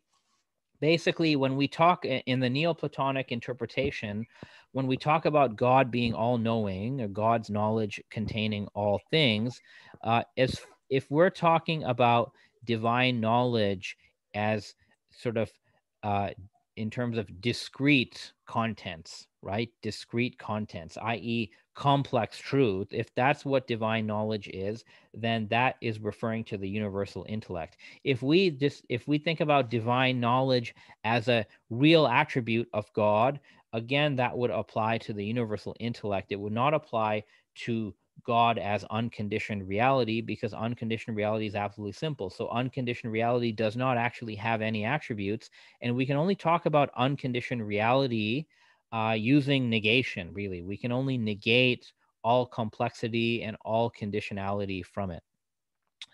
Someone asked, if the attributes of God are in reality to be ascribed to universal soul, what role does intellect play in divine nature? I wouldn't say, so what I would say is that certain attributes that we ordinarily ascribe to God, such as sort of personal qualities, those would apply to the universal soul. Then other divine attributes would apply to the universal intellect. That itself is its own topic, right? Like I could do a whole talk on sort of which divine attributes, because Ibn Arabi does this and the Ismailis do this. Like they go through all the different divine names, and they actually assign particular divine names to different levels, because the divine names have different meanings. Some divine names have purely negative meanings or can be understood purely negatively. So those would be names of God as unconditioned realities. Other divine names have actually positive divine meanings, positive meanings, and those divine names would apply to the universal intellect and the universal soul. Does the intellect possess attributes separate compared to the soul? Well, every higher reality, you could say, envelops and includes the lower reality. So from the perspective of the universal intellect, the universal soul is not separate from it. The universal intellect encompasses the universal soul. But from the perspective of the universal soul, it is separate from the universal intellect. And the universal soul, because it is created by or derived from the universal intellect, it is limited compared to the universal intellect. As you go down the hierarchy, you get more complexity, and therefore with more complexity, you get more limitation. So by the time you reach the physical cosmos, it's very, very complex, right? And things are quite limited. So, space and time are constraints, right? Spatial position, temporal, this is all limits. This is all due to constraints. And as you go down the ontological hierarchy, there is more constraint and actually more complexity. Someone is saying, would Islamic, Shia, Ismaili, Neoplatonism equate prophethood or imamate in their eternality, or particularly with the universal intellect or soul? Okay, very good question. So what you find is that Shia Muslims and the Sufis, okay, so Shias, Ismailis, Sufis, they have this hierarchy, and then what they do is they identify certain spiritual ideas like the Nur, the light of Muhammad, or the light of Ali. They identify them with the universal intellect. That's what they do. So what Sufis call the Muhammadan reality, al-Hakika al-Muhammadiyya, they say that is the universal intellect. Sometimes some Shia Muslims, so some of the Ithnashri Shia, for example, they have said that the light of Muhammad is the universal intellect and the light of Ali is the universal soul. So you find that as well. Someone said, does Surah Yasin apply to universal soul? I'm guessing that you're talking about, I'm guessing that you're talking about Surah Yasin verse 12, right? Wakula Shayna Saynahu fi imamin mubin. So yes, okay, you said you confirmed it. So that verse which says, we have encompassed or we have reckoned all things in a manifest imam. So yeah, the Sufis, the Shia, the Ismailis, there is a reading of that, an interpretation where they would say that the Imam Mubin refers fundamentally to the universal intellect, because the universal intellect at the metaphysical level literally contains all things, right? It contains all things. And there are other Quranic verses that talk about how God has recorded all things in a kitab, in a divine writing, commonly translated as book, but technically it would be divine writing. So the Quran talks about a divine writing where God has encompassed everything. And that's not the Quran, right? This kitab, it's called Kitab Mubin, and it's not the Quran. So in this framework, you could correlate what the Quran says about many matters with this. The Kitab Mubin, the sort of transcendent, all-encompassing kitab that the Quran talks about many times. So it says Kitab Mubin, it says Kitab Hakim, it says Kitab Maknun, it says Kitab Hafidh. All of these refer to the universal soul, basically, right? Because the universal soul contains all of sort of the intellectual raw material, the ayat, Allah, that will then be manifested in the physical world, right? So the kitab that the Quran talks about, it contains ayat, signs. And then the Quran says that these signs are shown, they are manifested in the human soul, because the human souls come from the universal soul, and they're also manifested in the horizons, right? The Quran says God's signs, the ayat Allah, are manifest within you and in the outer universe. And those signs come from the kitab.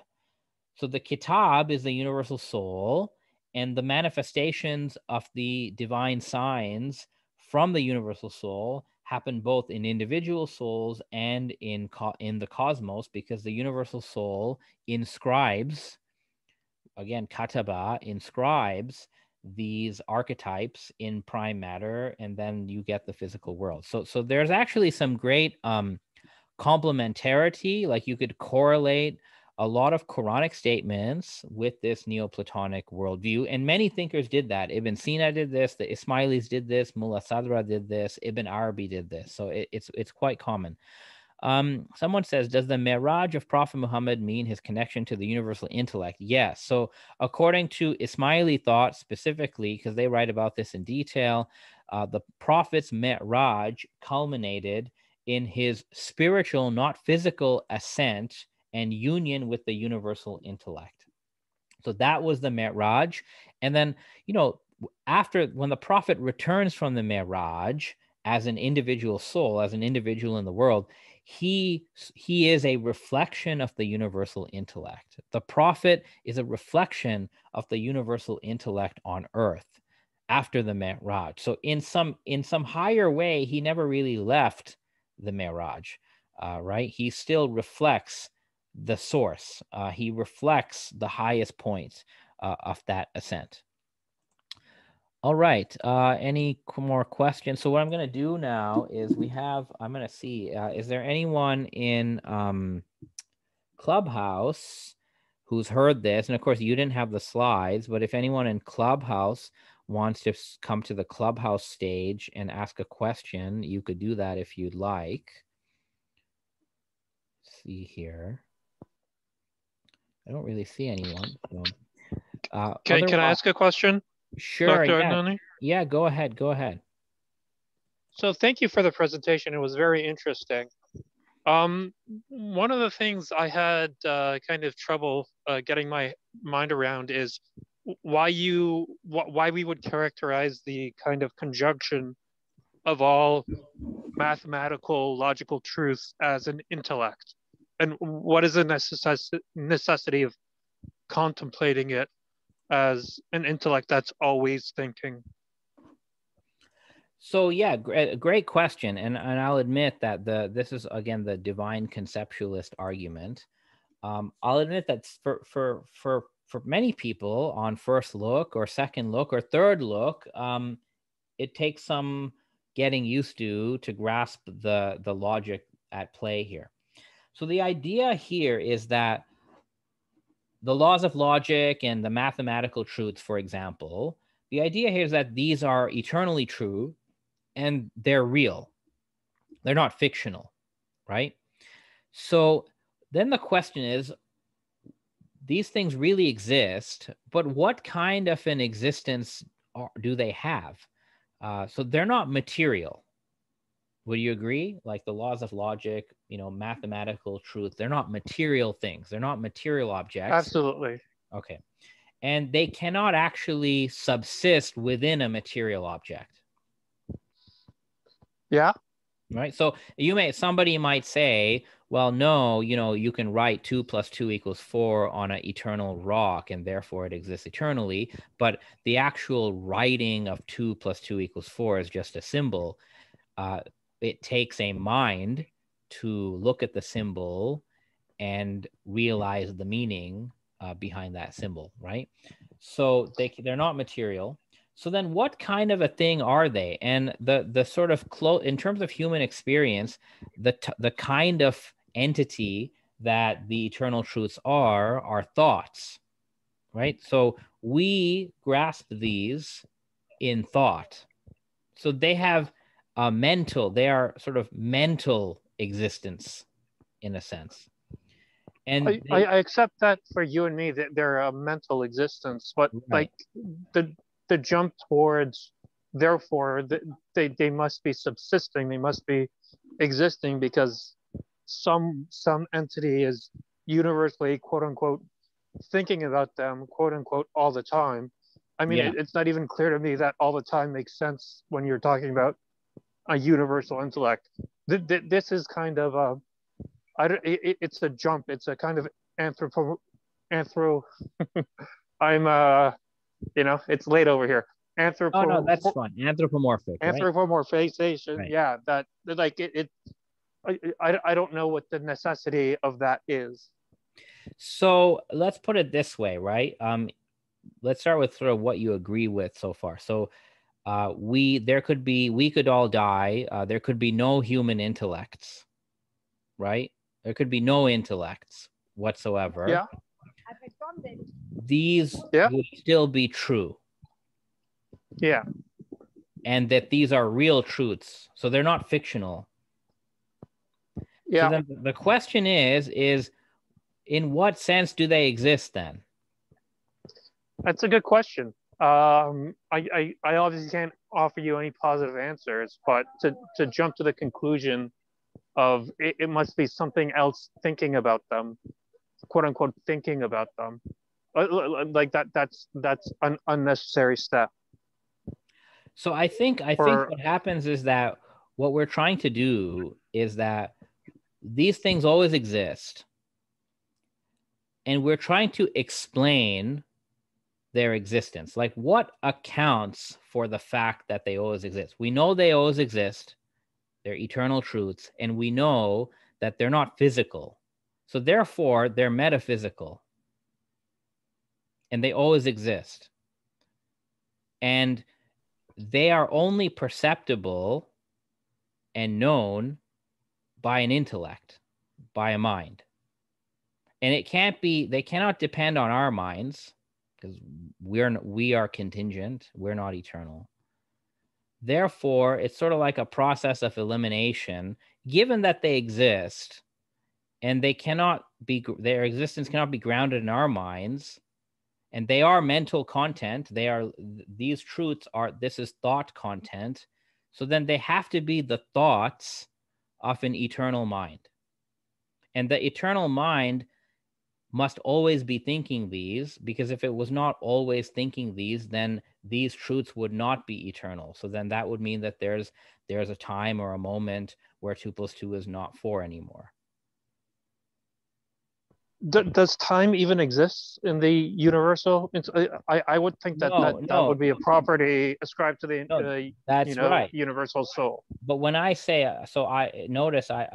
when I say that the intellect is eternally thinking the truths, so I'm not talking about a temporal type of thinking. I think maybe the word thinking, we associate thinking as a temporal process, right?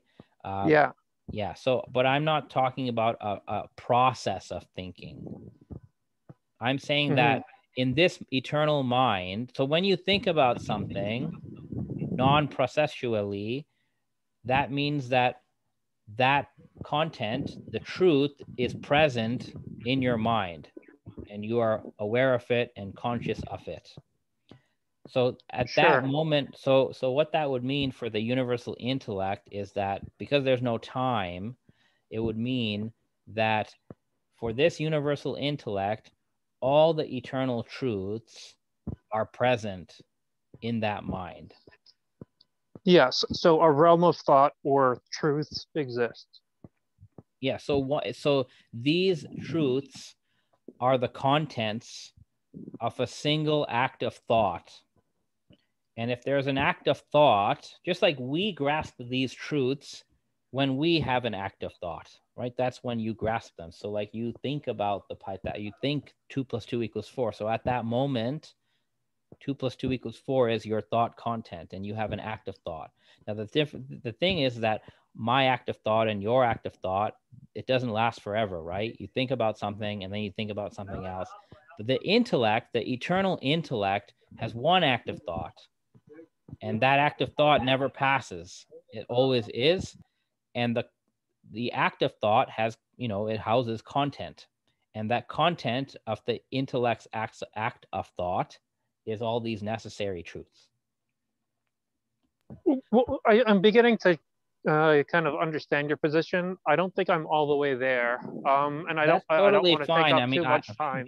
That's totally fine. I don't expect anyone on first or second or third look to sort of be like, oh, I'm totally on board, right? This is consider this a proposal. This is sort of like if you wanted to reconstruct Islamic Neoplatonism using the resources we have today in philosophy, this is how you would do it. I did have two other questions, so I don't know if you'd like me to ask those, or if you want to see if anyone else. I don't see any other hands up, so you can go right on ahead. Okay. So the first one is that in the second part of your universal intellect discussion, you kind of, borrowed from the tools that you developed in the Avicenna's proof of God, saying that this can't be, that universal intellect is made up of things that are either, and you didn't explicitly mention this, but you talked at some point that it can't be simple, right? But like in the Avicenna proof of God, when you're talking about a cat is a physical object. But then in the universal intellect portion, you're talking about laws of nature and this and that. So you can't really think of it as being made up of parts in the same way. Can you? So I think, I'm not sure if you're talking about this slide, but I've put the slide up, right? So after I presented the sort of eternal truth argument, as you can see here, I argued, let me sort of go back one here. So what I argued is that most philosophers today say that the mind that is the locus of eternal truth is God. That's what most people say today. I say that no, there is an eternal mind that is thinking eternal truth, but that eternal mind, that intellect, is not God, because eternal truth is complex. There are many eternal truths, right? So content-wise, it's complex. And then the intellect that is thinking eternal truth, right? There's a duality there between the thinker, the act of thought, and then the content of thought. So to me, this is a form of complexity. There's sort of at least two types of complexity. The thought content, the eternal truths are complex. And then there's a distinction between the thought content, the object of thought, and the act of thought, and then also the thinker. So my argument then is that we can accept that there is an eternal intellect that is the locus of eternal truth, but we do not identify that with God. We identify that with the universal intellect, which is a contingent being that depends on God. Now, this is actually not different from what Ibn Sina says. Ibn Sina also believes that there is a first intellect that is an eternal emanation from the absolutely simple God. So I'm not sure if that answers your question. Yeah, maybe. It's just my observation was that, like, let's say the complexity of a cat, right? That's one thing that we dealt with, and I think it's on fairly solid ground. But like, let's say to take a mathematical example, the difference between the, like, I don't know, the cosine law and the Pythagorean theorem. You can say one is a part of another, but you can't really say that it's two different things, right? And so therefore it has this kind of complexity, right? I don't think that's on as solid a ground. So I mean, right?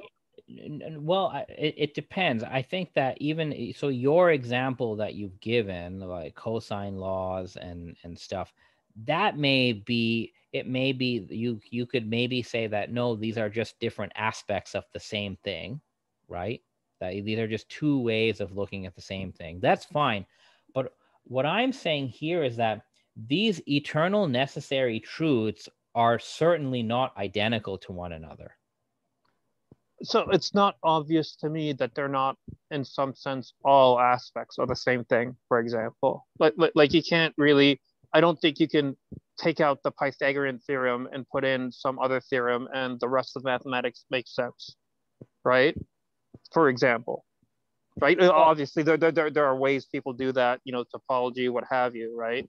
But it's not quite, the idea of simplicity and complexity when we're dealing with a cat is, you can take the heart out of a cat, right? You can take the atom out of a cell, but it's really not the same thing when you're dealing with the realm of thought. Yeah, but I think the point I'm making is that sort of any sort of complexity means contingency. It's not just material. So the cat is a material complex. It also has some metaphysical complexity. I mean, if you go down to it, there's sort of other types of complexity. There's form and matter, this whole thing. This type of complexity within the universal intellect is what you would call formal complexity. So the universal intellect is the locus of a multiplicity of truths, a multiplicity of forms, of qualities, right? So circularity and triangularity are not identical. They're not the same thing. If you believe in eternal moral truth, right, compassion and justice are not the same thing. So what I'm saying is that you have real complexity, and it's not material. I would grant you that. Like, it's certainly not the same thing as like the body parts of a cat, and I'm not saying it is, but it is still a kind of complexity. And if this complexity exists in God, it would also mean that, well, can God be God like without the eternal necessary truths? If you say God can be God without these eternal necessary truths, then technically these eternal necessary truths do not exist at the level of God. They are actually contingent things that depend on God, right? Which automatically implies that they exist at this lower level, which we're calling the universal intellect. Otherwise, somebody might say that the eternal necessary truths are actually within God, essentially. So they are the actual contents of God's essence. So God's essence is comprised of the laws of logic, you know, mathematical truths. And that would actually mean that God is composite. God is complex, not physically, but formally. God is formally complex. God is ideationally complex. And that's where it becomes a problem. Now, one other solution people have used is where they try to say that, okay, these things exist in God, but when they exist in God, they're actually all the same thing. I, again, don't accept that, because that's sort of like making an argument and then at the last stage denying like the first premise of the original argument. You know, the eternal truths exist. They have to exist in a certain way. Oh, they exist in God. And then you add, oh, but within God, like, they're actually all the same thing. But by definition, like, to even talk about eternal necessary truths, they're distinct by definition. Otherwise, they wouldn't be that. So those are the different solutions. But I reject all of those moves on the grounds of what I call strong divine simplicity. But again, I'll admit that there are other thinkers, so the Thomists, who have no problem putting all of this in God, and there are other thinkers, you know, who there are other thinkers who would say that God is complex, metaphysically complex, and they'll sort of run with that.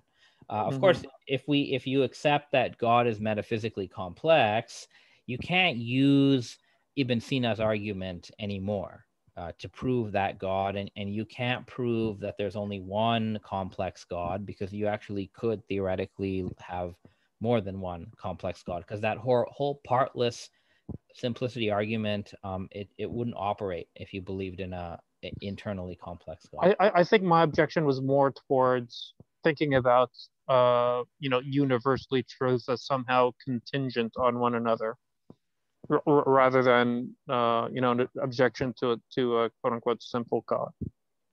Yeah, I mean, I think that these truths that I've grouped here, I think you could arrange them in a structure where certain truths are contingent and combinations of other truths, right? I think you'll certainly find that. And I think there's a good case for that. In fact, my case that there's only one universal intellect sort of depends on the fact that these truths are intertwined. They're not identical, but like one truth, like the Pythagorean theorem, right? For that truth to be eternally true, there are other eternal truths that have to obtain, right?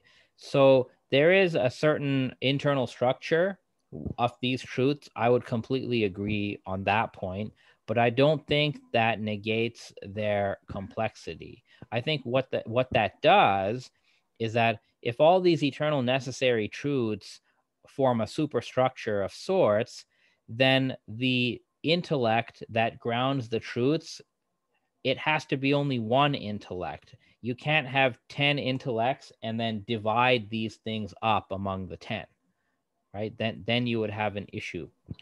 So Mhm. that's what I would say. If it's okay with you, I just want to turn to some of the other chat questions. Sure. Thank you. So let's see here. Why was Ismaili theological expression needed to be Neoplatonic?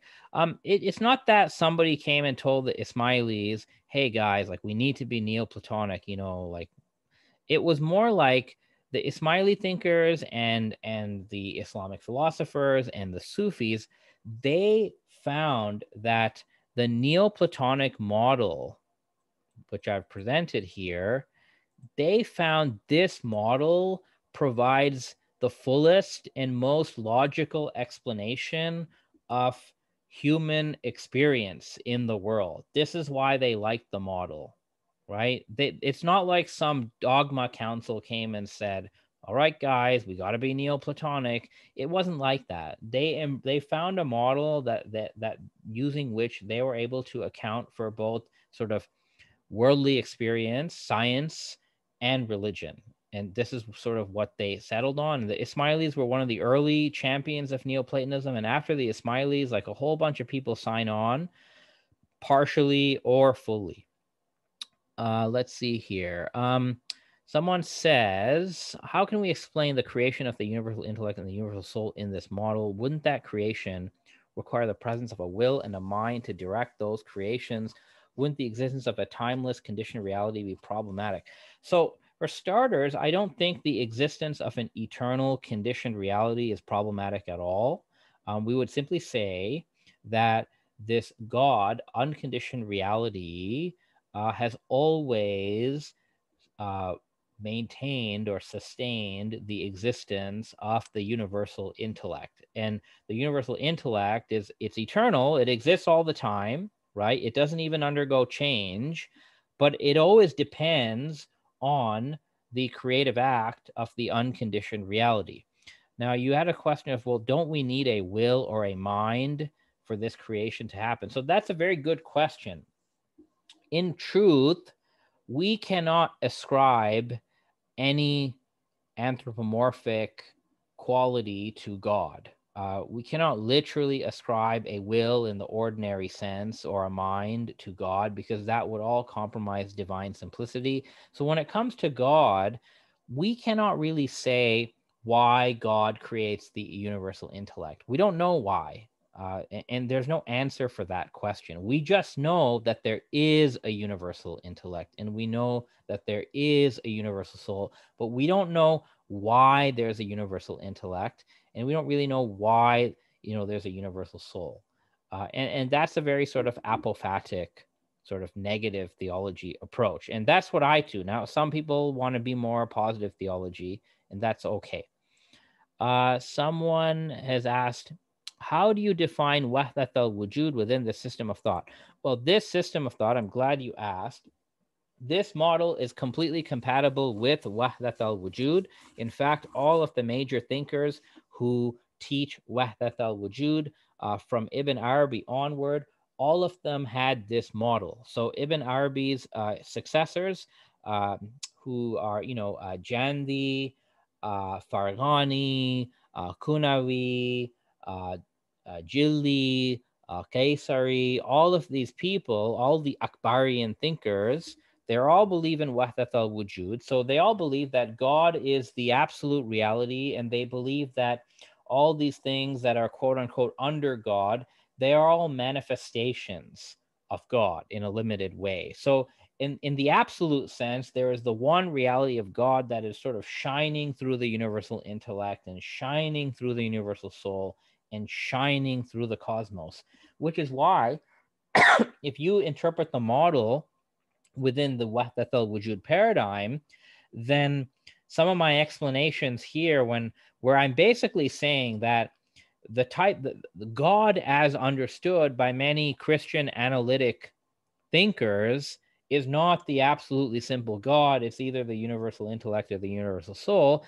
That position within Wahdat al-Wujud makes total sense, right? So you have to distinguish between God as such, God in his essence, and God as experienced by human beings within different contexts, which most of the time will be the universal soul. But the universal soul in a Wahdat al-Wujud paradigm is a manifestation of God.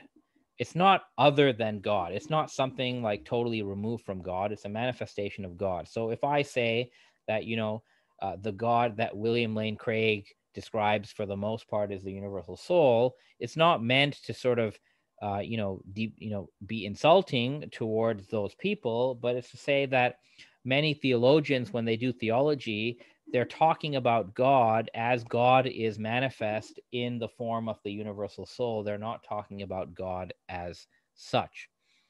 How does the concept of Satan or negative thoughts fit in? I can't get into that right now, but basically, well, I say I can't get into it and then I try to answer. So I'm very inconsistent. So what happens is that the universal soul is not perfect, because the universal soul is sort of two levels removed from God. The universal intellect is perfect, but the universal soul is not perfect, because there's some ontological distance between the soul and the intellect and God. So the universal soul creates a creation, which is our souls and our world, but it does not create a perfect creation. There is some deficiency within creation, and that deficiency exists because every level is more limited and more finite than the level above. So the byproduct of finitude, the byproduct of imperfection, the byproduct of ontological deficiency manifests as what we call natural evil and human evil. Now, I can't get into more from that, but to make a long story short, what you asked, do negative thoughts come from God? Negative thoughts do not come from God. Where does prophecy fit into this? Hakika, Muhammadiyah, how would philosophers and Sufis show the strength of Islamic theology? Okay, prophecy comes into this in general, where the prophet is a individual soul.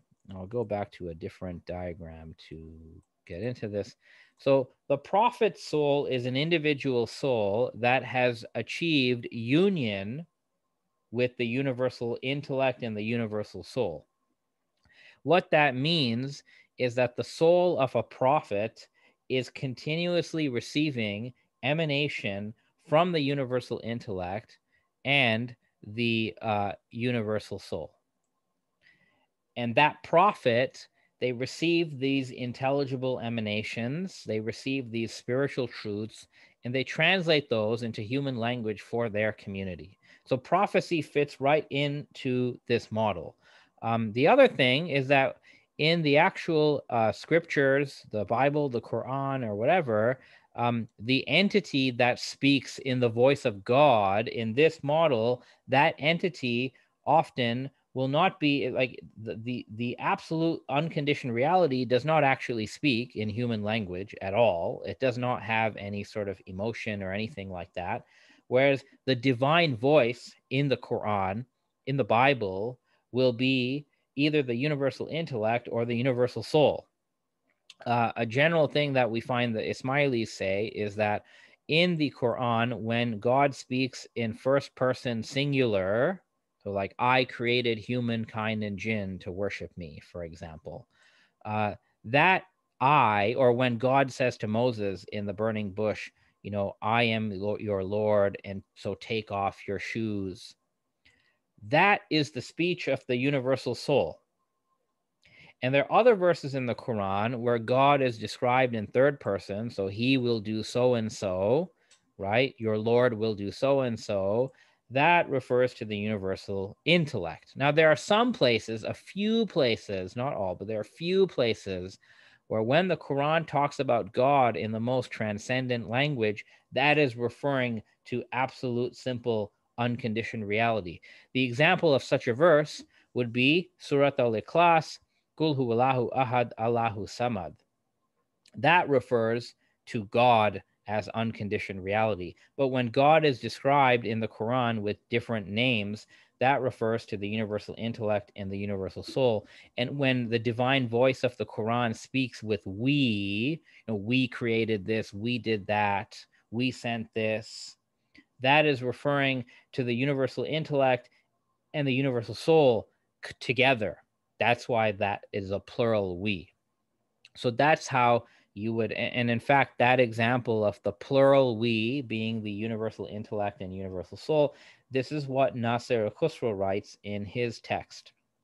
He takes this verse, verily unto us will be their final destination and return, and he says that is talking about the return of souls to the universal soul and the return of the universal soul to the universal intellect.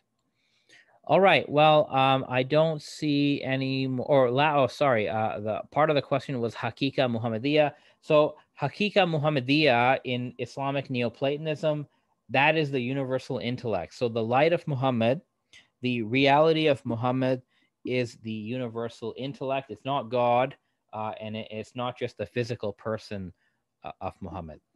So I'm just seeing here, I don't think, or there's a question here. Does the real book Al-Kitab, okay, so I mentioned this earlier. I said that in the Quranic language, the Quranic Kitab, the Kitab that contains all the divine signs, the Kitab that contains every single creature, right? That's how it describes the Kitab.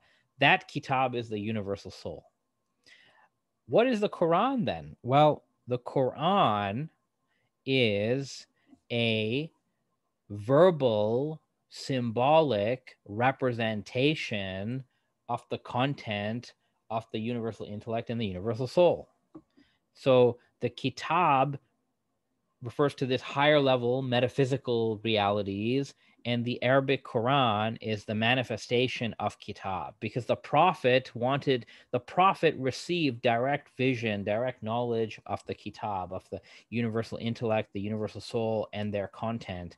But the prophet had to communicate that Kitabi signs to people who do not perceive the Kitab. So the prophet communicated that in the form of Arabic Quran, and that's the Quran that we recite today.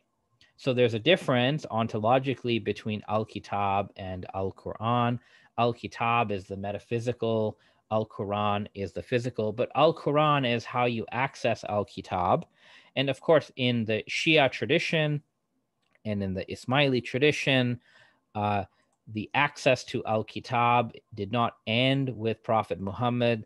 The Imam of Shia Islam, whether it's the Twelvers or the Ismailis, the Imam is the human manifestation of Al-Kitab. So the Imam is often called the speaking Kitab of God. And that's because, metaphysically speaking, the Imam is the manifestation on earth of the universal intellect. Just like the Prophet himself on earth was the manifestation of the universal intellect. So anyway, there's a lot more one could talk about, but what I'm really interested in here is sort of saying, look, we have Islamic Neoplatonic worldview, and that this Neoplatonic worldview is not some outdated thing from hundreds of years ago. We can easily demonstrate its relevance and perhaps its existence using the tools and arguments of contemporary philosophy of religion. So I'm going to end it here. I can't believe I said I would only be 30 minutes. I clearly don't know how to keep time. But anyway, at least now I know that whatever I present tomorrow, I'll have to just do it really, really fast. So I thank you all for coming. This has been recorded. I will upload this onto YouTube. So thank you all very much, and have a great evening.